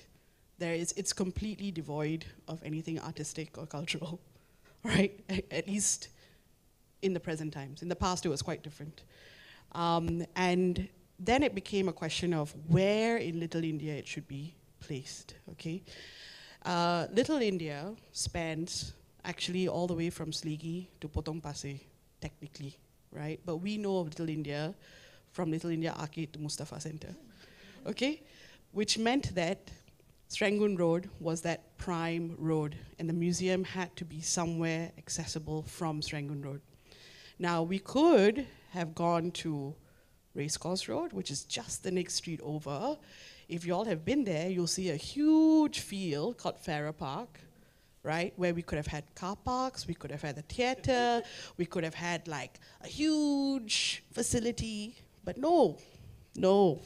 For the expectation of the Indian community and our stakeholders, it had to be in the heart of Little India. So where's the heart of Little India? Camberlane, all right? So they got us a plot that actually used to be a cow shed at one point, Then it became a banana stall. Then it became a shop that was owned by Mustafa at one point. Then it became an empty ground for a while where the cows would come during Pongal. Okay, it's a very, very small triangular plot. It's a very awkward shaped plot. It's not even rectangular, it's triangular. Okay, and they decided at the very end of Campbell Lane in the heart of Little India, this is where we're gonna build the story of the Indian community. Okay, so 4 stories, all right, in a very, very tight space. The architects did an incredible job. If you walk into the Indian Heritage Center, you won't realize how small it is. They were geniuses, okay? They made a miracle out of the space that was given to them.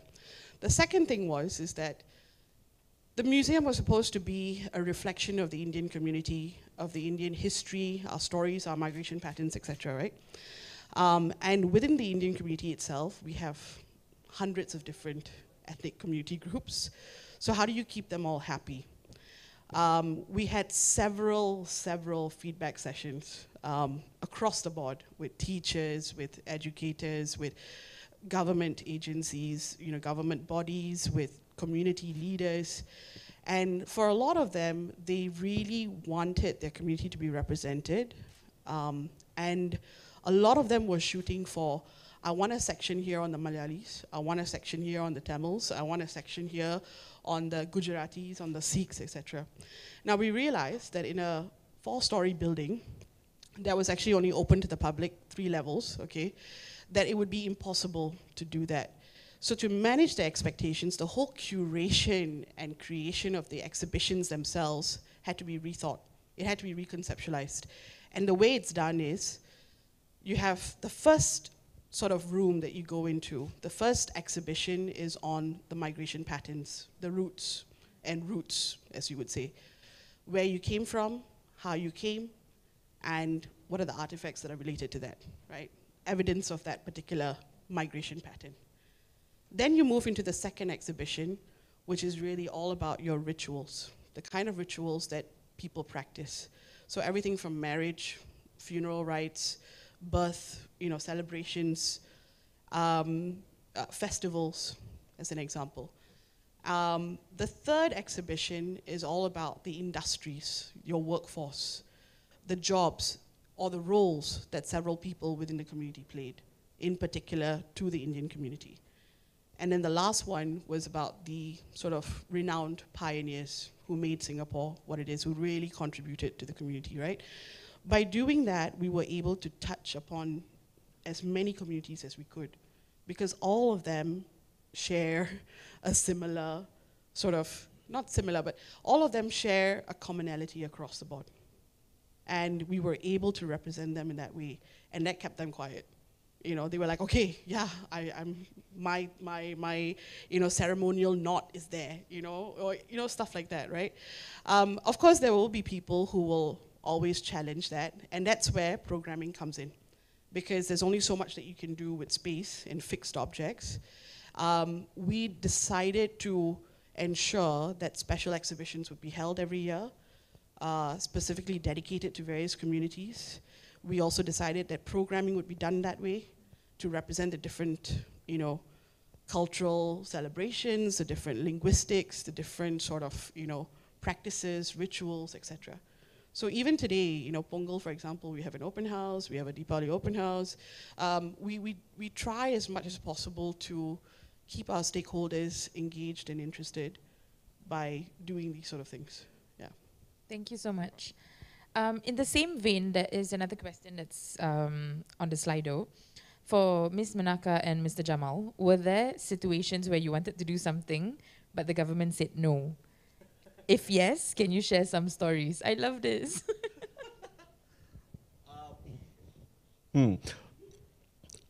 No lah, I don't have.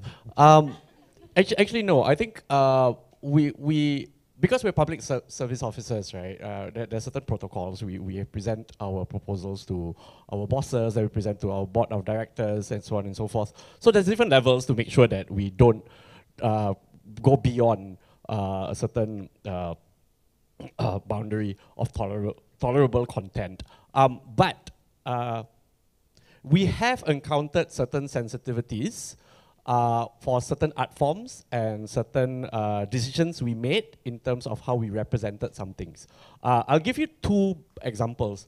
One is actually a mural, which we painted. I think this was part of Singapore Heritage Fest. So it was a temporary mural. It was going to be there for 2 months. We're going to paint over it anyway. So I was working with Zul Zero, who's a graffiti artist. So his work doesn't engage with Malay content as much. So I really pushed him to do it. So I shared certain narratives with him, and he was very attracted to one particular story. 2 stories actually. One was a Syair about Tengku Prabu. Tengku Prabu was Sultan Hussein's third wife, and it was about some scandal in the palace. So he wanted to paint that. I said, I don't think that's a good idea. Yeah, we perhaps should not paint the scandal. He's okay, let's not do that. Let's do something else. So there's another story which is about Wat Chanto. Wat Chanto is an old man who was somewhat betrothed to a younger girl. I think she was a teenager still, and this was in the 1800s. And when he went to, he's a Bugis man, and from time to time he would travel back to the country and come back. And this would take a year, like you have to wait for the monsoon. So when he came back, she married someone else already. Then he mengamuk lah, and he started stabbing a bunch of people along the way. So this is a very dark history, right? So it's a tragedy that actually happened. It was immortalized in a novel and later in a play. So Zul was like, wow, this is very exciting. So he painted it in the style of 1970s comics. So I think in terms of heritage, I tick 4 boxes lah. It actually happened. It became a book. It became a play. It was done in a certain style, right? But because we painted it on a wall that had, the family members who used to live there thought that it's perhaps not the best idea to put a tragedy on their wall. So yeah, we had to deal with that situation lah. Yeah, this was, she wrote a letter for it's all very public. Another one, but then again, because it was a temporary mural, we painted over it and everybody was happy. But we met up with them and we spoke to them why we did it. They understood. They said next time put something happier lah. My argument was, if you study Malay folktales, everything is a tragedy. Everybody dies, right? Yeah. So many tragic princesses all died tragic deaths. Kena lenyek batu lah, kena lenyek boat lah, if not, we won't have Pontianaks. Then the second thing is, and I think this is a bit, it's partly, it's not really something the state wasn't supportive of, but it was a very sensitive thing. Kuda Kepang. Kuda Kepang is a sensitive art form, right? And we presented Kuda Kepang twice before, and I am not someone who would censor cultural practitioners when they do their thing. I told them to be careful, take responsibility, and I know Kuda Kepang from time to time, it gets a bit wild. So we managed it as best we could in terms of security, so people don't get disturbed. We told people don't wear it, don't kind of chase, things like that. But if that did happen, right, we had security around. So it was quite well managed. The third time we staged it, I think it got a bit too wild. They climbed the speakers lah. Yeah, there were chicken present lah. So the next time we wanted to do it, there were whispers that saying we should not. So when we met the Kuda Kepang community, said sorry guys, we can't do the trance this year. They were very unhappy. And if you know Kuda Kepang practitioners, a lot of them tend to be kind of thuggish. This is the more marginalized segment of our community who tend to be attracted to Kuda Kepang. And I think it says something that they're very unhappy. This is their only platform that they have, and they wanted to menurun. And if they cannot menurun, they will cause a riot. So I had a meeting with all the 14 heads, it's all the 14 heads of the groups. I said, guys, don't do this, I'm very supportive of what you do. We should open dialogue. Maybe we chill this year. We try again next year. And yeah, they agreed to it. So we did present the Kuda Kepang with a reenactment of the trance. Yeah, and we spoke over it. So that's one way where we sort of navigated the sensitivities and concerns of the community and our stakeholders. Yeah. There's a lot more lah, but later. I think the biggest challenge is always when the topic of religion comes in. Because with the Indian community and with most cultures, a lot of the art forms are, well, they began with, expression of devotion to a particular god or goddess. So if we do a program, the biggest thing that they always tell us to be very careful about is to not mention anything religious, is to keep it religious free. So I think that has always been a challenge, and even at CFAS, it's always the same problem. I mean, how do you subtract religion from Bharatanatyam or Carnatic vocals when all you're singing is about God, right?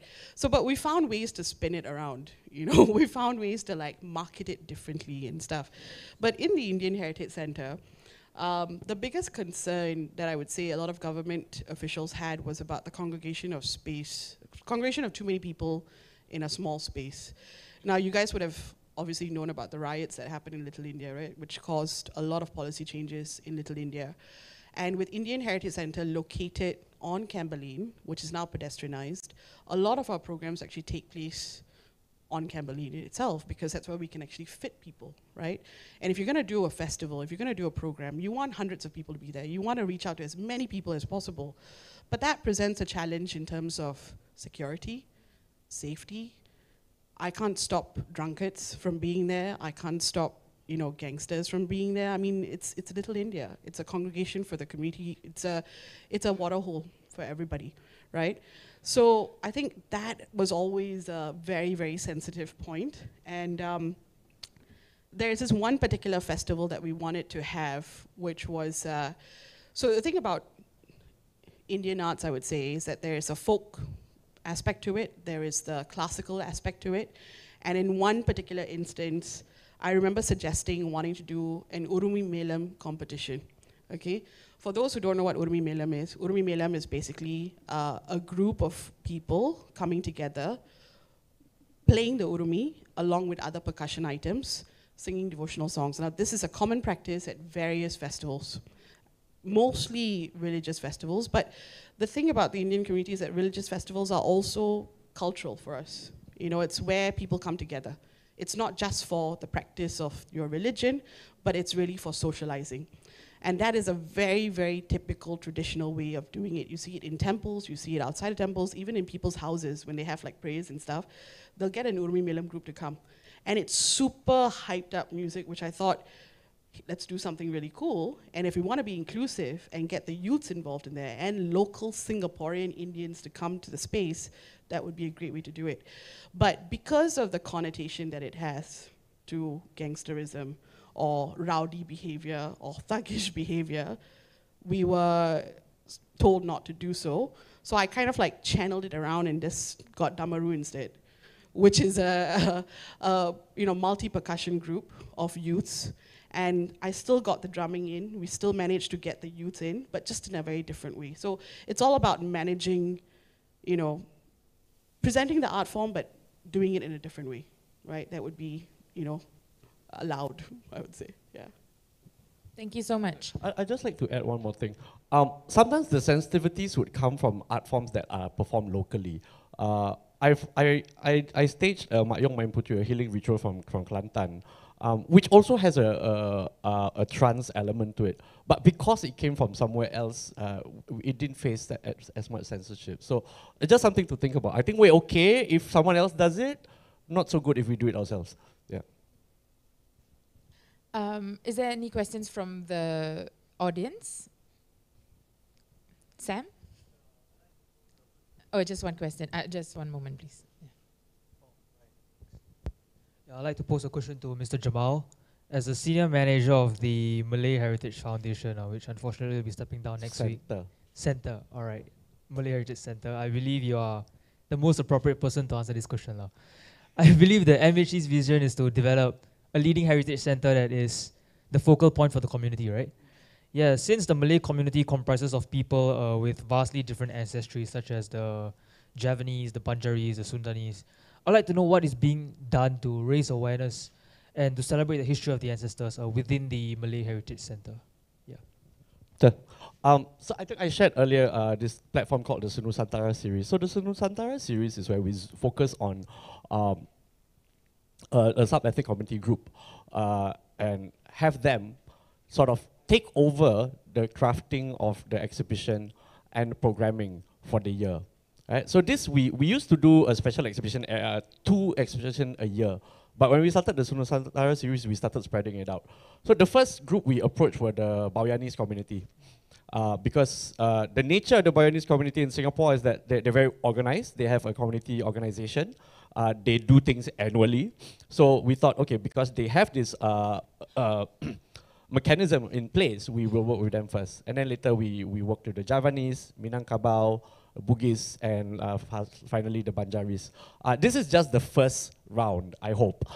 There are other community groups like the Bataks and so on that we would want to look into. And when we work with the community groups, one of the challenges is to, what do you want? What stories do you want to share about your community?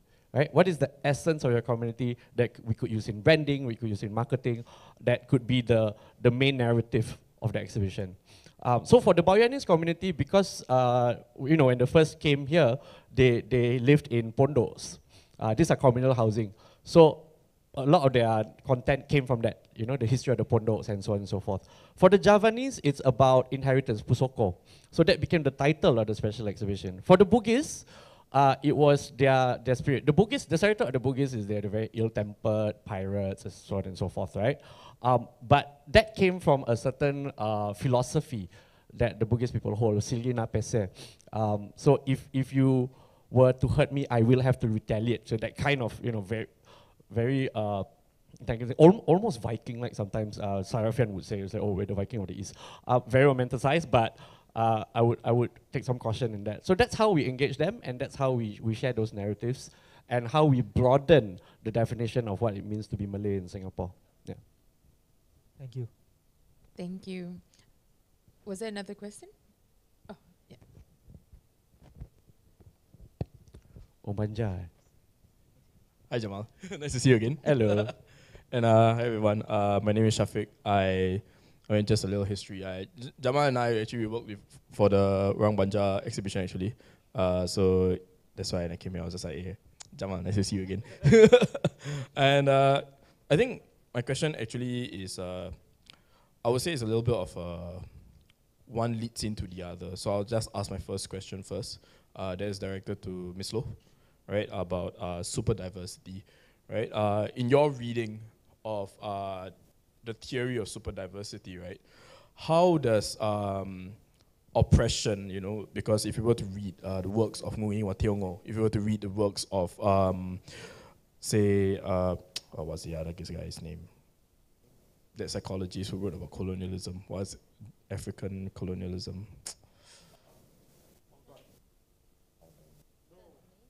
Sorry? Frantz Fanon, yes. Yes, okay, yeah. So how do they deal with the emotions of oppression with, or rather, does it really address the emotions of oppression that's in super diversity, so that it can then be a story that's told in maybe perhaps in museums, in any other exhibitions that that occurs from here on? Super diversity is I think it's a super cool, open, like a blank canvas concept that allows all these discussions to take place. Another thing that I didn't talk about was about illegal migrants. So it's about identities, and because it first started for migratory studies, it's really a concept to reflect current ideologies and current trends. And for sensitive issues like oppression, it can be also included in this, consider it a canvas for you to discuss and to see how oppression is being displayed and activated or inform a person's identity and informing a person's sense of belonging, of what and how, where he is in the world. So it is really a canvas to talk about different identities and different happenings to an individual, and how these complexities in each individual make up a society. So I hope that answers your question. I'm still in the midst of my research, I hope that I have a space to talk about how super diversity can be applied and how it should be applied in a society like Singapore. Yeah, actually, in fact, it actually leads into very nicely to the next question that I would like to open up to everyone, actually. Actually, including to Mishaza, if you'd like to answer as well. That canvas thing, right? The ideal is that it's a blank canvas and it's unlimited. But as we all know, and it's not just limited to Singapore, but perhaps anywhere in the world, right? The ideal is a blank canvas, but then unfortunately there will always be a scissors that will cut it out. There will always be things that will basically draw out the boundaries, the OB markers and all that. How then do you negotiate? And it will bring me back to the idea of oppression, because, colonial oppression, all that kind of thing, right? And also that historical oppression forcing people to want to tell their stories even more, because they are so emotionally driven about it. How do you manage that as we come up with stories that needs to be told, or there's going to be told in these exhibitions? Anyone can start off from that. I'll try.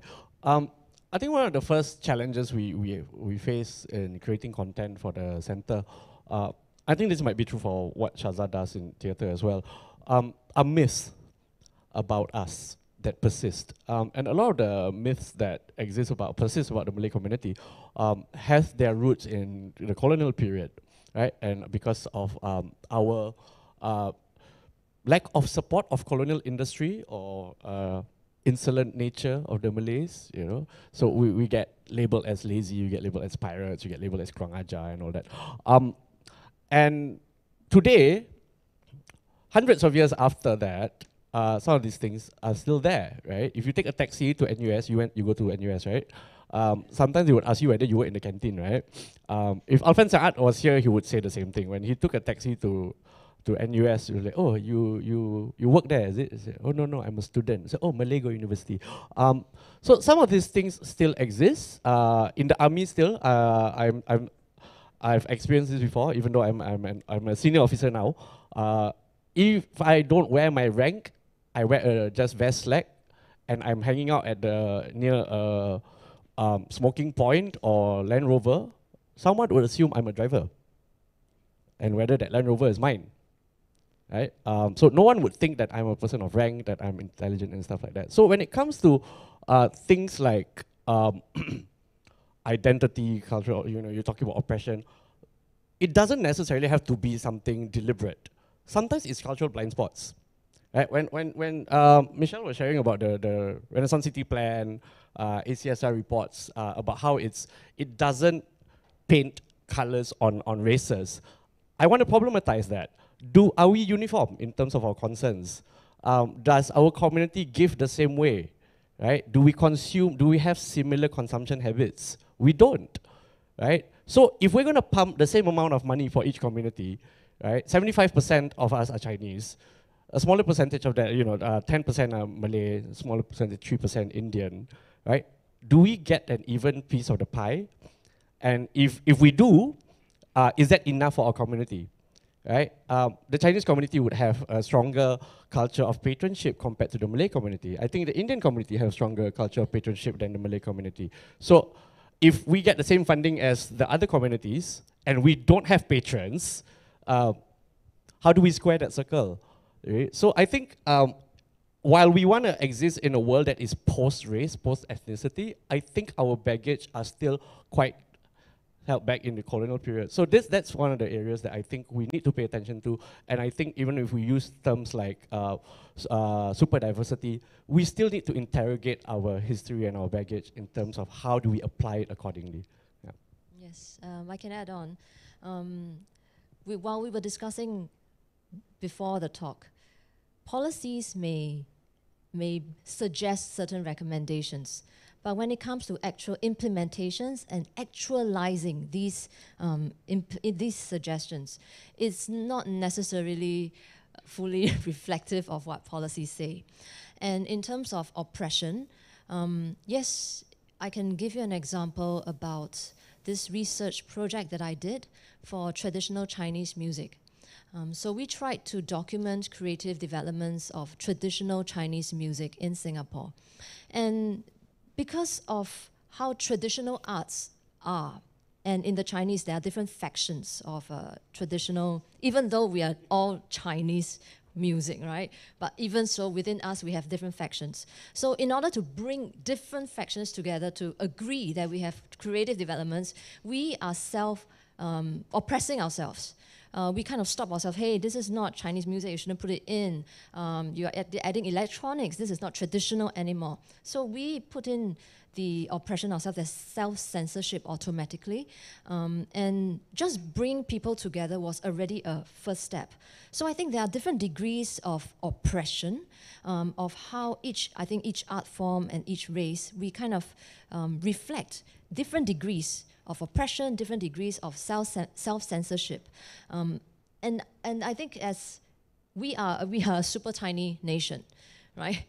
We are small, and I think there is no need to create competitions amongst ourselves, and we should really be united, especially to recognize our own achievements as a race, as an art form, whatever. We should really come together and recognize it, and to push forward together. But thanks for that question. Yeah. I think you asked a question about how to manage stories of oppression, right? I think it starts with education, right? To educate oneself and to educate others. I think that's a responsibility that museums, educational facilities, arts organizations, arts practitioners, everybody's responsible in that education. And if you are representing a minority group, then obviously the story of oppression is almost akin to any experience that you might have, right, in society. Okay, so one thing that I want to share is that, being in the Singapore Indian Fine Arts Society, there is a certain sort of representation of traditional arts being very pure, very chaste, very sort of elevated, atas as you want to call it, only a certain group of people can actually be a part of it or learn it. There are all these sort of misconceptions along the way, right? And what a lot of people don't know is the history or the origins of how the traditional arts even started.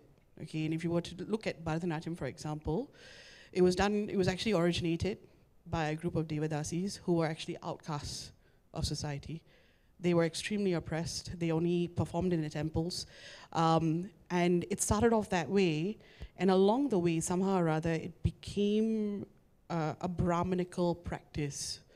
And suddenly the Devadasis were seen as bad. They were seen as prostitutes. They were seen as outcasts. They were seen as inferior when they were the originators to begin with, right? From this Brahminical sort of taking over, everything about the art form became censored. They got rid of all of the things that might be controversial because they felt like they had to portray themselves as higher beings, as higher performers of this particular form. So in fact, the Bharatanatyam that we practice today, the classical art forms that we practice today, is, a lot of times, a lot of people can say it's a bastardized version of the origin, right? But a lot of people don't know that. It's a very controversial topic. It's also something that I'm looking into because I just came across it about 2 or 3 years ago. I didn't know this, It's only by looking into what research scholars are doing out there to really understand how this particular art form even evolved and how it's being practiced today. So it's a difficult thing to contend with, for sure, this idea of oppression and how do you manage it. But to me, it begins with learning. It begins with educating yourself. Thank you so much, everybody, for the questions. There are a few questions that we were not able to answer, and I would encourage asking them later on. And I also wanted to thank all of you. I am smarter now than 2 hours ago, so thank you so much, and I feel like I hope that's how you all feel as well. So yeah, thank you so much.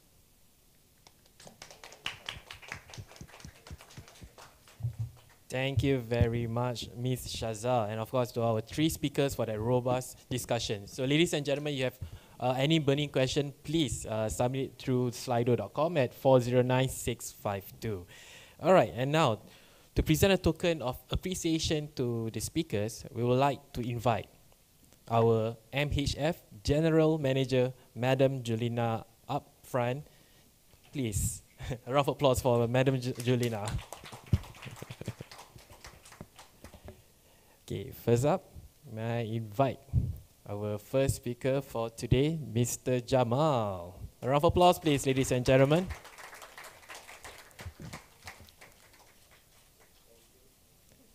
Up next, let's hear it for Miss Meneka.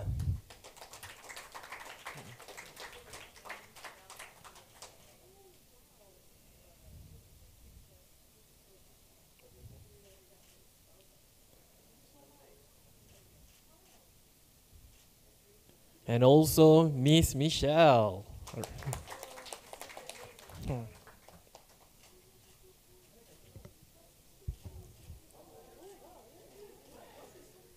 How about I invite everyone here to take a group photo together with Madam Julina, please? Yeah, including Miss Shaza. Yes.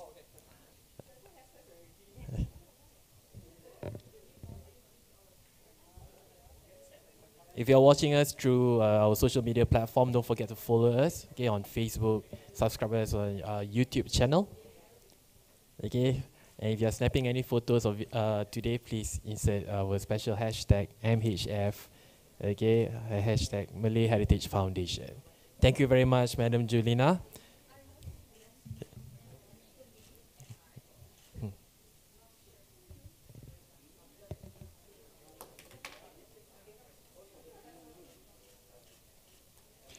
Okay, as mentioned earlier, okay, we actually have a special project showcase I would like to share with everyone here. But first, may I invite our friends from ITE College Central and also from Raffles Institution up front, please. Come on, a round of applause for them. Yes. Okay. Come on up. Don't be shy. Okay, maybe you would like to stand somewhere. Okay, hold on.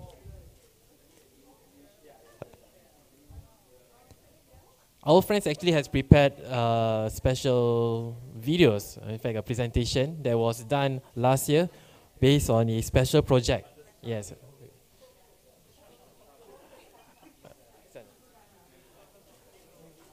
Okay, okay, now I'd like to hand over the microphone to Madam Julina first.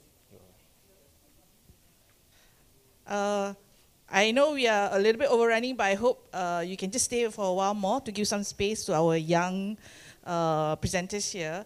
Basically, when we started this series of Sembang Ilmu, we invited our youth to come up with a project, you know, to kind of express what it means to be beyond CIMO. This was their first project. Yeah? So we selected. We had a few engagement and we selected 2 projects, one from Raffles Institution, right, and another from ITE. So we invited them to at least share what they have achieved so far. Is it completed yet? Not yet, right? Still in the process. But I think what is important is we want to hear from the youth themselves, how do they view some of these things, you know? So and then we leave it to them in terms of how they want to present it. So we just want to take about 5 minutes for each groups, and then after that we can go makan. Okay? So I hope you all indulge us a little bit, give them a bit of airtime so that to encourage them. Yeah. So Gareth and team, who's presenting? All right, IT let's first. welcome Sorry, Rian. from IT College Central. Okay, IT College East. You. My bad, my apologies. Okay, maybe we'd like to have the microphone over Use there. the microphone. Yes, and feel free to present it, okay? Once again, our friends from IT College East. Yeah.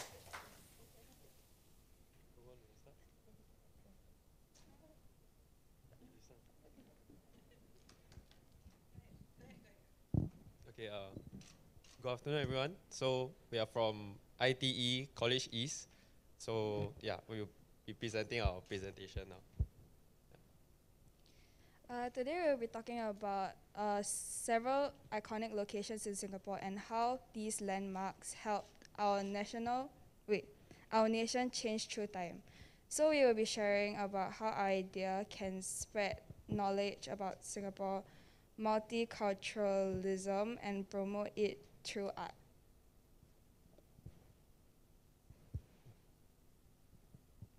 Okay, so first up we have Haji Lane. Haji Lane named after the word Hajj. So Hajj is a pilgrimage undertaken by Muslims to Mecca and Medina. And Haji Lane is also known to be one of the many popular tourist attraction sites, consisting of wall arts which also attract youngsters. Other than that, as we can see here, this is the Sultan Mosque. Although Sultan Mosque is one of the focal points for Singapore's Muslim community, the mosque provides guided tours for the non-Muslims to learn about the architecture of the mosque and also about the Islamic faith. Little India offers a lot of cuisines from South and North India are included, butter chicken, biryani, and etc. Additionally, they offer a wide range of goods to purchase, including electronics, groceries, jewelry shops, and sari stores, and a lively sight worth experiencing during festive seasons.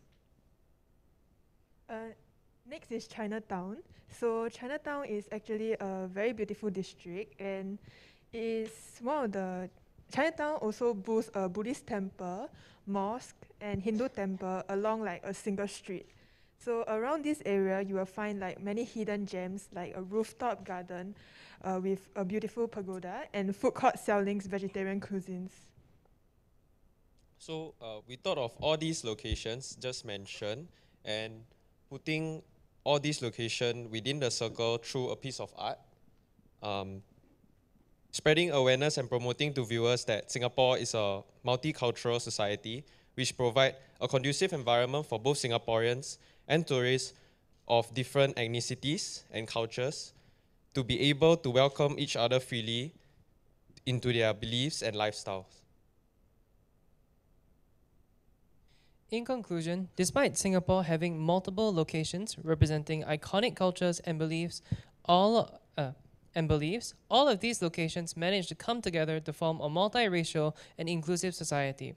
And it also definitely allows us to have a deeper understanding and knowledge about the different practices from various religions and cultures that surround us in Singapore.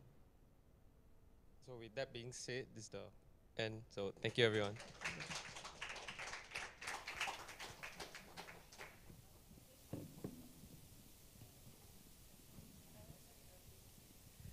Next group, do you want to present first?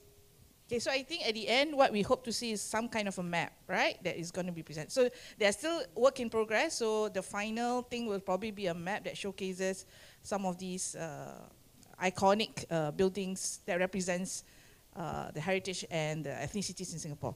So for, this is a project from Raffles Institution. Test, 1, 2, 3. All right, yeah, thank you very much for the beautiful introduction. Yeah, appreciate it. So yeah, I'm Sam.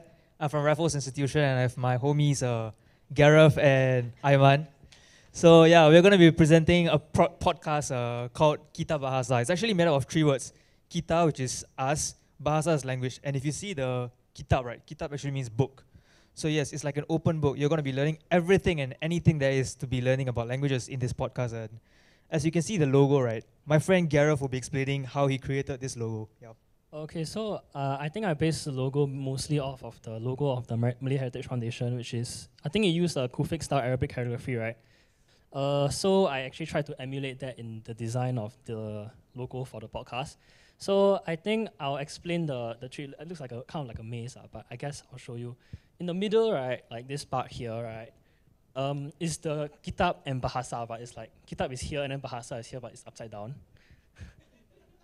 Then actually we have like the main theme of our whole like podcast is actually kepentingan dan keindahan bahasa ibunda di Singapura. So right, we have bahasa ibunda here, and then kepentingan and keindahan here, but it's all like reverse lah, to try to make it fit because there's like a certain style to it, I guess. So this is the concept behind the logo lah. Okay, next slide. All right, so we're going to be talking about what this podcast is mainly about. It's a very refreshing podcast, as Gareth said, about kepentingan dan keindahan bahasa ibunda di Singapura. Because right, in Singapore, Singapore thrives on bilingualism. Everyone's being taught both English and their mother tongue, be it Tamil, Malay, Chinese, or NTIL, non-Tamil Indian languages. But the thing is, right, what is actually done for you to realize your warisan dan budaya? What is done to realize your culture? Like, okay, you're learning Tamil, that's great, but does the school actually teach you more about your culture and how you guys came about your roots?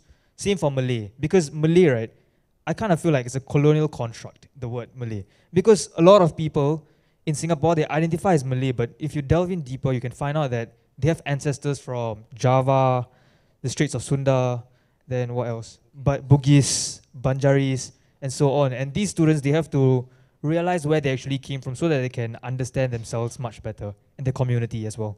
Yep, next slide, please.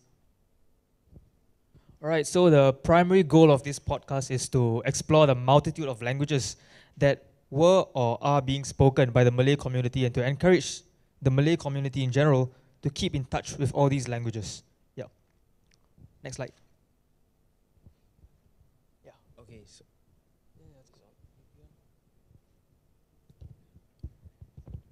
Okay, so our podcast, there's a couple of things that we plan to cover.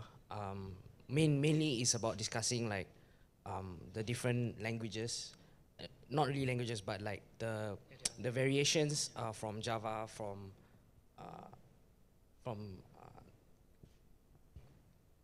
Basically, we're just going to talk about, I think because we know of all these languages, sometimes we think of them as dialects, right, of Malay, but actually they're not. I mean, they're related, but separate languages.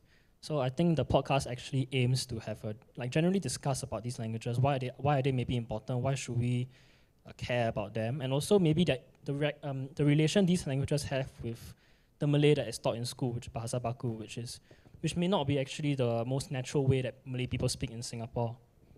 Next slide, please. Yeah, so basically,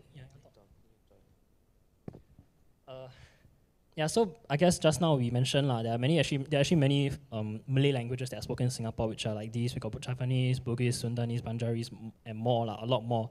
And I think that actually these languages are a lot more representative of the Malay community in Singapore, besides the Bahasa Baku, the Malay that's being taught in school. So yeah. Next slide, please. Thanks. Yeah. So it's basically that. And also in Singapore, like if you think about it, right, obviously you don't have all these languages being taught in school, right? Only one standard form of the language is being taught in school. So I think that this is like something that really appeals to students, as we're all like in school, right? And we have to learn the mother tongue. Do we really know what mother tongue is? Or do we know what is like relationship is with our so-called true mother tongue? Or is Malay our true mother tongue?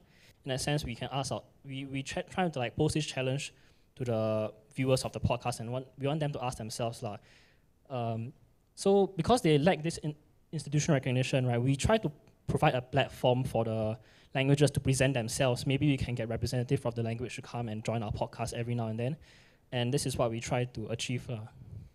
Can I add on? Okay, so it is also about like raising awareness about these different variations, especially in the Malay languages. So for me personally, my mom's family originates from Java, but I don't understand the Malay form of the Malay Java. Like I can't really understand it. So I want to learn and I want to understand to be able to connect with my family and my relatives overseas. And so I believe the Malay word is to melestarikan, is to like continue and to bring it back, to revive it again. So yeah, that's one of the aims of our podcast as well. Okay, so then besides this, I think I mentioned earlier that we obviously not taught these languages in school, right? And also, even if we're not taught that these languages in school, they're also not passed down by the parents or grandparents. So after like a certain generation, even within 1 or 2 generations, right, the language just completely disappears from like the speaker. So like it is very difficult for the speaker to actually want to learn the language, even outside of the family. There are no resources. Like honestly, how are we going to be able to come across let's just say a Javanese textbook or a Bugis textbook if you want to learn language by yourself without the parents, right? So the podcast also try to help you in a sense to learn, like maybe, or introduce you to the basics of the language maybe in 1 or 2 episodes, we'll give you some words and phrases to learn.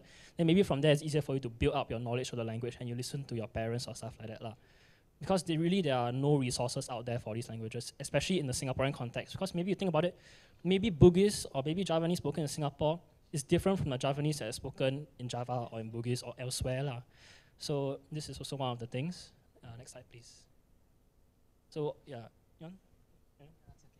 Okay, so basically we use the podcast, right, as a way, because we find the podcast it kind of encompasses the Sembang aspect, right? Because we're all it's chill, and we get to talk about these issues in the most lighthearted way possible. I think it's the best, most sincere way of garnering attention and helping us learn more about the languages. And also at the same time, it gives a platform for people who are interested, enthusiasts, right, and the representatives of the language to express themselves and express their culture to a wider audience, which is maybe more like young people. Because I find, young people are the people who are supposed to continue this language in the future. If it dies amongst our generation, it dies forever in Singapore, essentially. So we better quickly use a platform to start it up again. If not, because after that, it will really just go away. All right, so I'd like to add on to what Gareth said. So pretty much, right, this podcast, we are like a treasure trove of sorts because we're like the middlemen. Like most of the people who know their roots, they do not have the appropriate resources to learn more about it. You know what? We'll help you guys out. We'll be the guys that suggest to you where you can go and learn all these cool things, and we'll also bring in experts into our podcast, and they'll be sharing their ideas with you guys, and you guys can be enlightened at the end of the day. So yes, please, we will be updating you on when our podcast is going to release. Just, if you're free, just tune in in your car or something. Yeah. Then you can listen to our great voices as we speak. Yes, thank you. Yeah, thank you, Gareth, Sam, and all that. So, okay, let me just explain this quickly before I hand over back to Shari. Yes. Sembang Ilmu Plus Plus is conceptualized differently because we added a project element, because we want to invite our participants to actually submit project ideas that they can then execute, and they'll be given seed funding for it, right? Yeah. So, so for them, they will be producing a series of podcasts covering the different languages, and well, hopefully they might even expand to other ethnic languages as well. So we, the foundation actually kind of mentors them in a way to help them in the process. But the project ideas, content is everything done by them as well. So similarly for this second session, under the topic of recreation of heritage, we are also inviting you guys. If you have proposals, submit your proposal. There is a website. You can go to our website and download the forms and submit it. And then we will review it, and we will feel that is interesting enough to add on. We will actually give you the seed funding for it. Yeah. So just look out to our Facebook page, Facebook for the announcements and details. Do encourage your friends to take part, because we want to see something that you actually produce, and we'll help you curate some of it, but most of the time we actually leave you to actually produce the content, because this is coming from you. How you guys see the issue as and all that. Yeah. So with that, I hand it over back to Sherry. Okay, thank you very much, friends from Raffles Institutions. But before that, we have a special video prepared by them. Let's sit back, relax, and enjoy.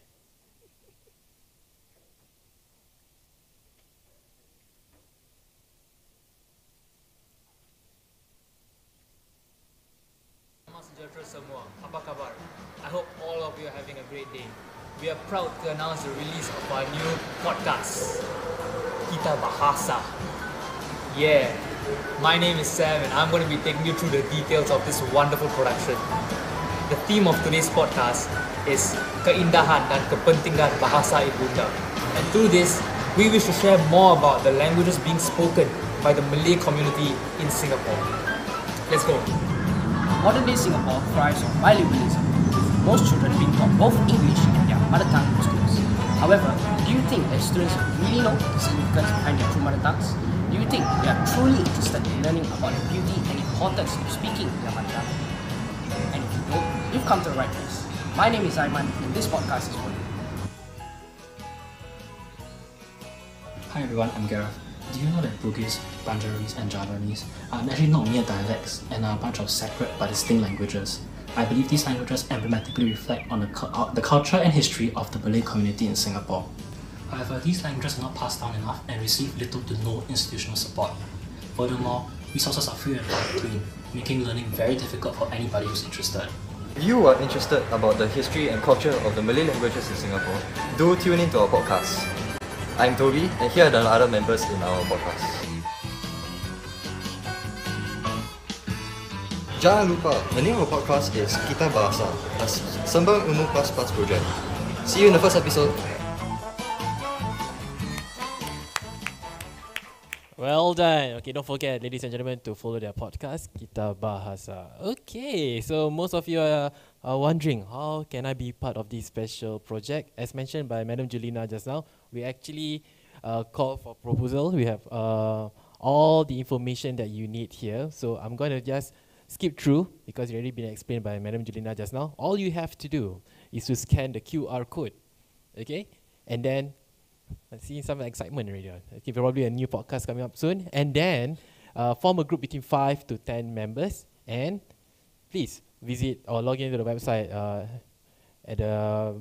This website is actually very hard for me to pronounce. And then follow us on our social media platform, Facebook, YouTube, and LinkedIn. Okay? Subscribe, okay? And subscribe to our newsletter too. Nice. Okay, wonderful. All right, with that, we have come to the end of today's session. I would like to say a big thank you to everyone here for spending your time with us. A round of applause for all of us, please. Okay, so stay tuned and follow our social medias for update.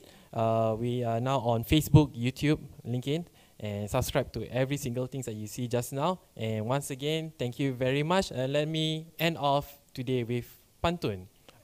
Yes, because we are talking about integrations and all that. So this pantun has something to do with today's topic. Putera pemalu gembira hati, kerana dara membalas senyuman. Bangsa bersatu, teguhnya berdiri, seluruh dunia jadi sebutan. Mulanya asmara tetap bersopan, bagaikan bunga mekar sekuntum. Terus bersama maju ke hadapan tanpa mengira apapun kaum. With that, my name is Syaril Samri. Till next time, goodbye.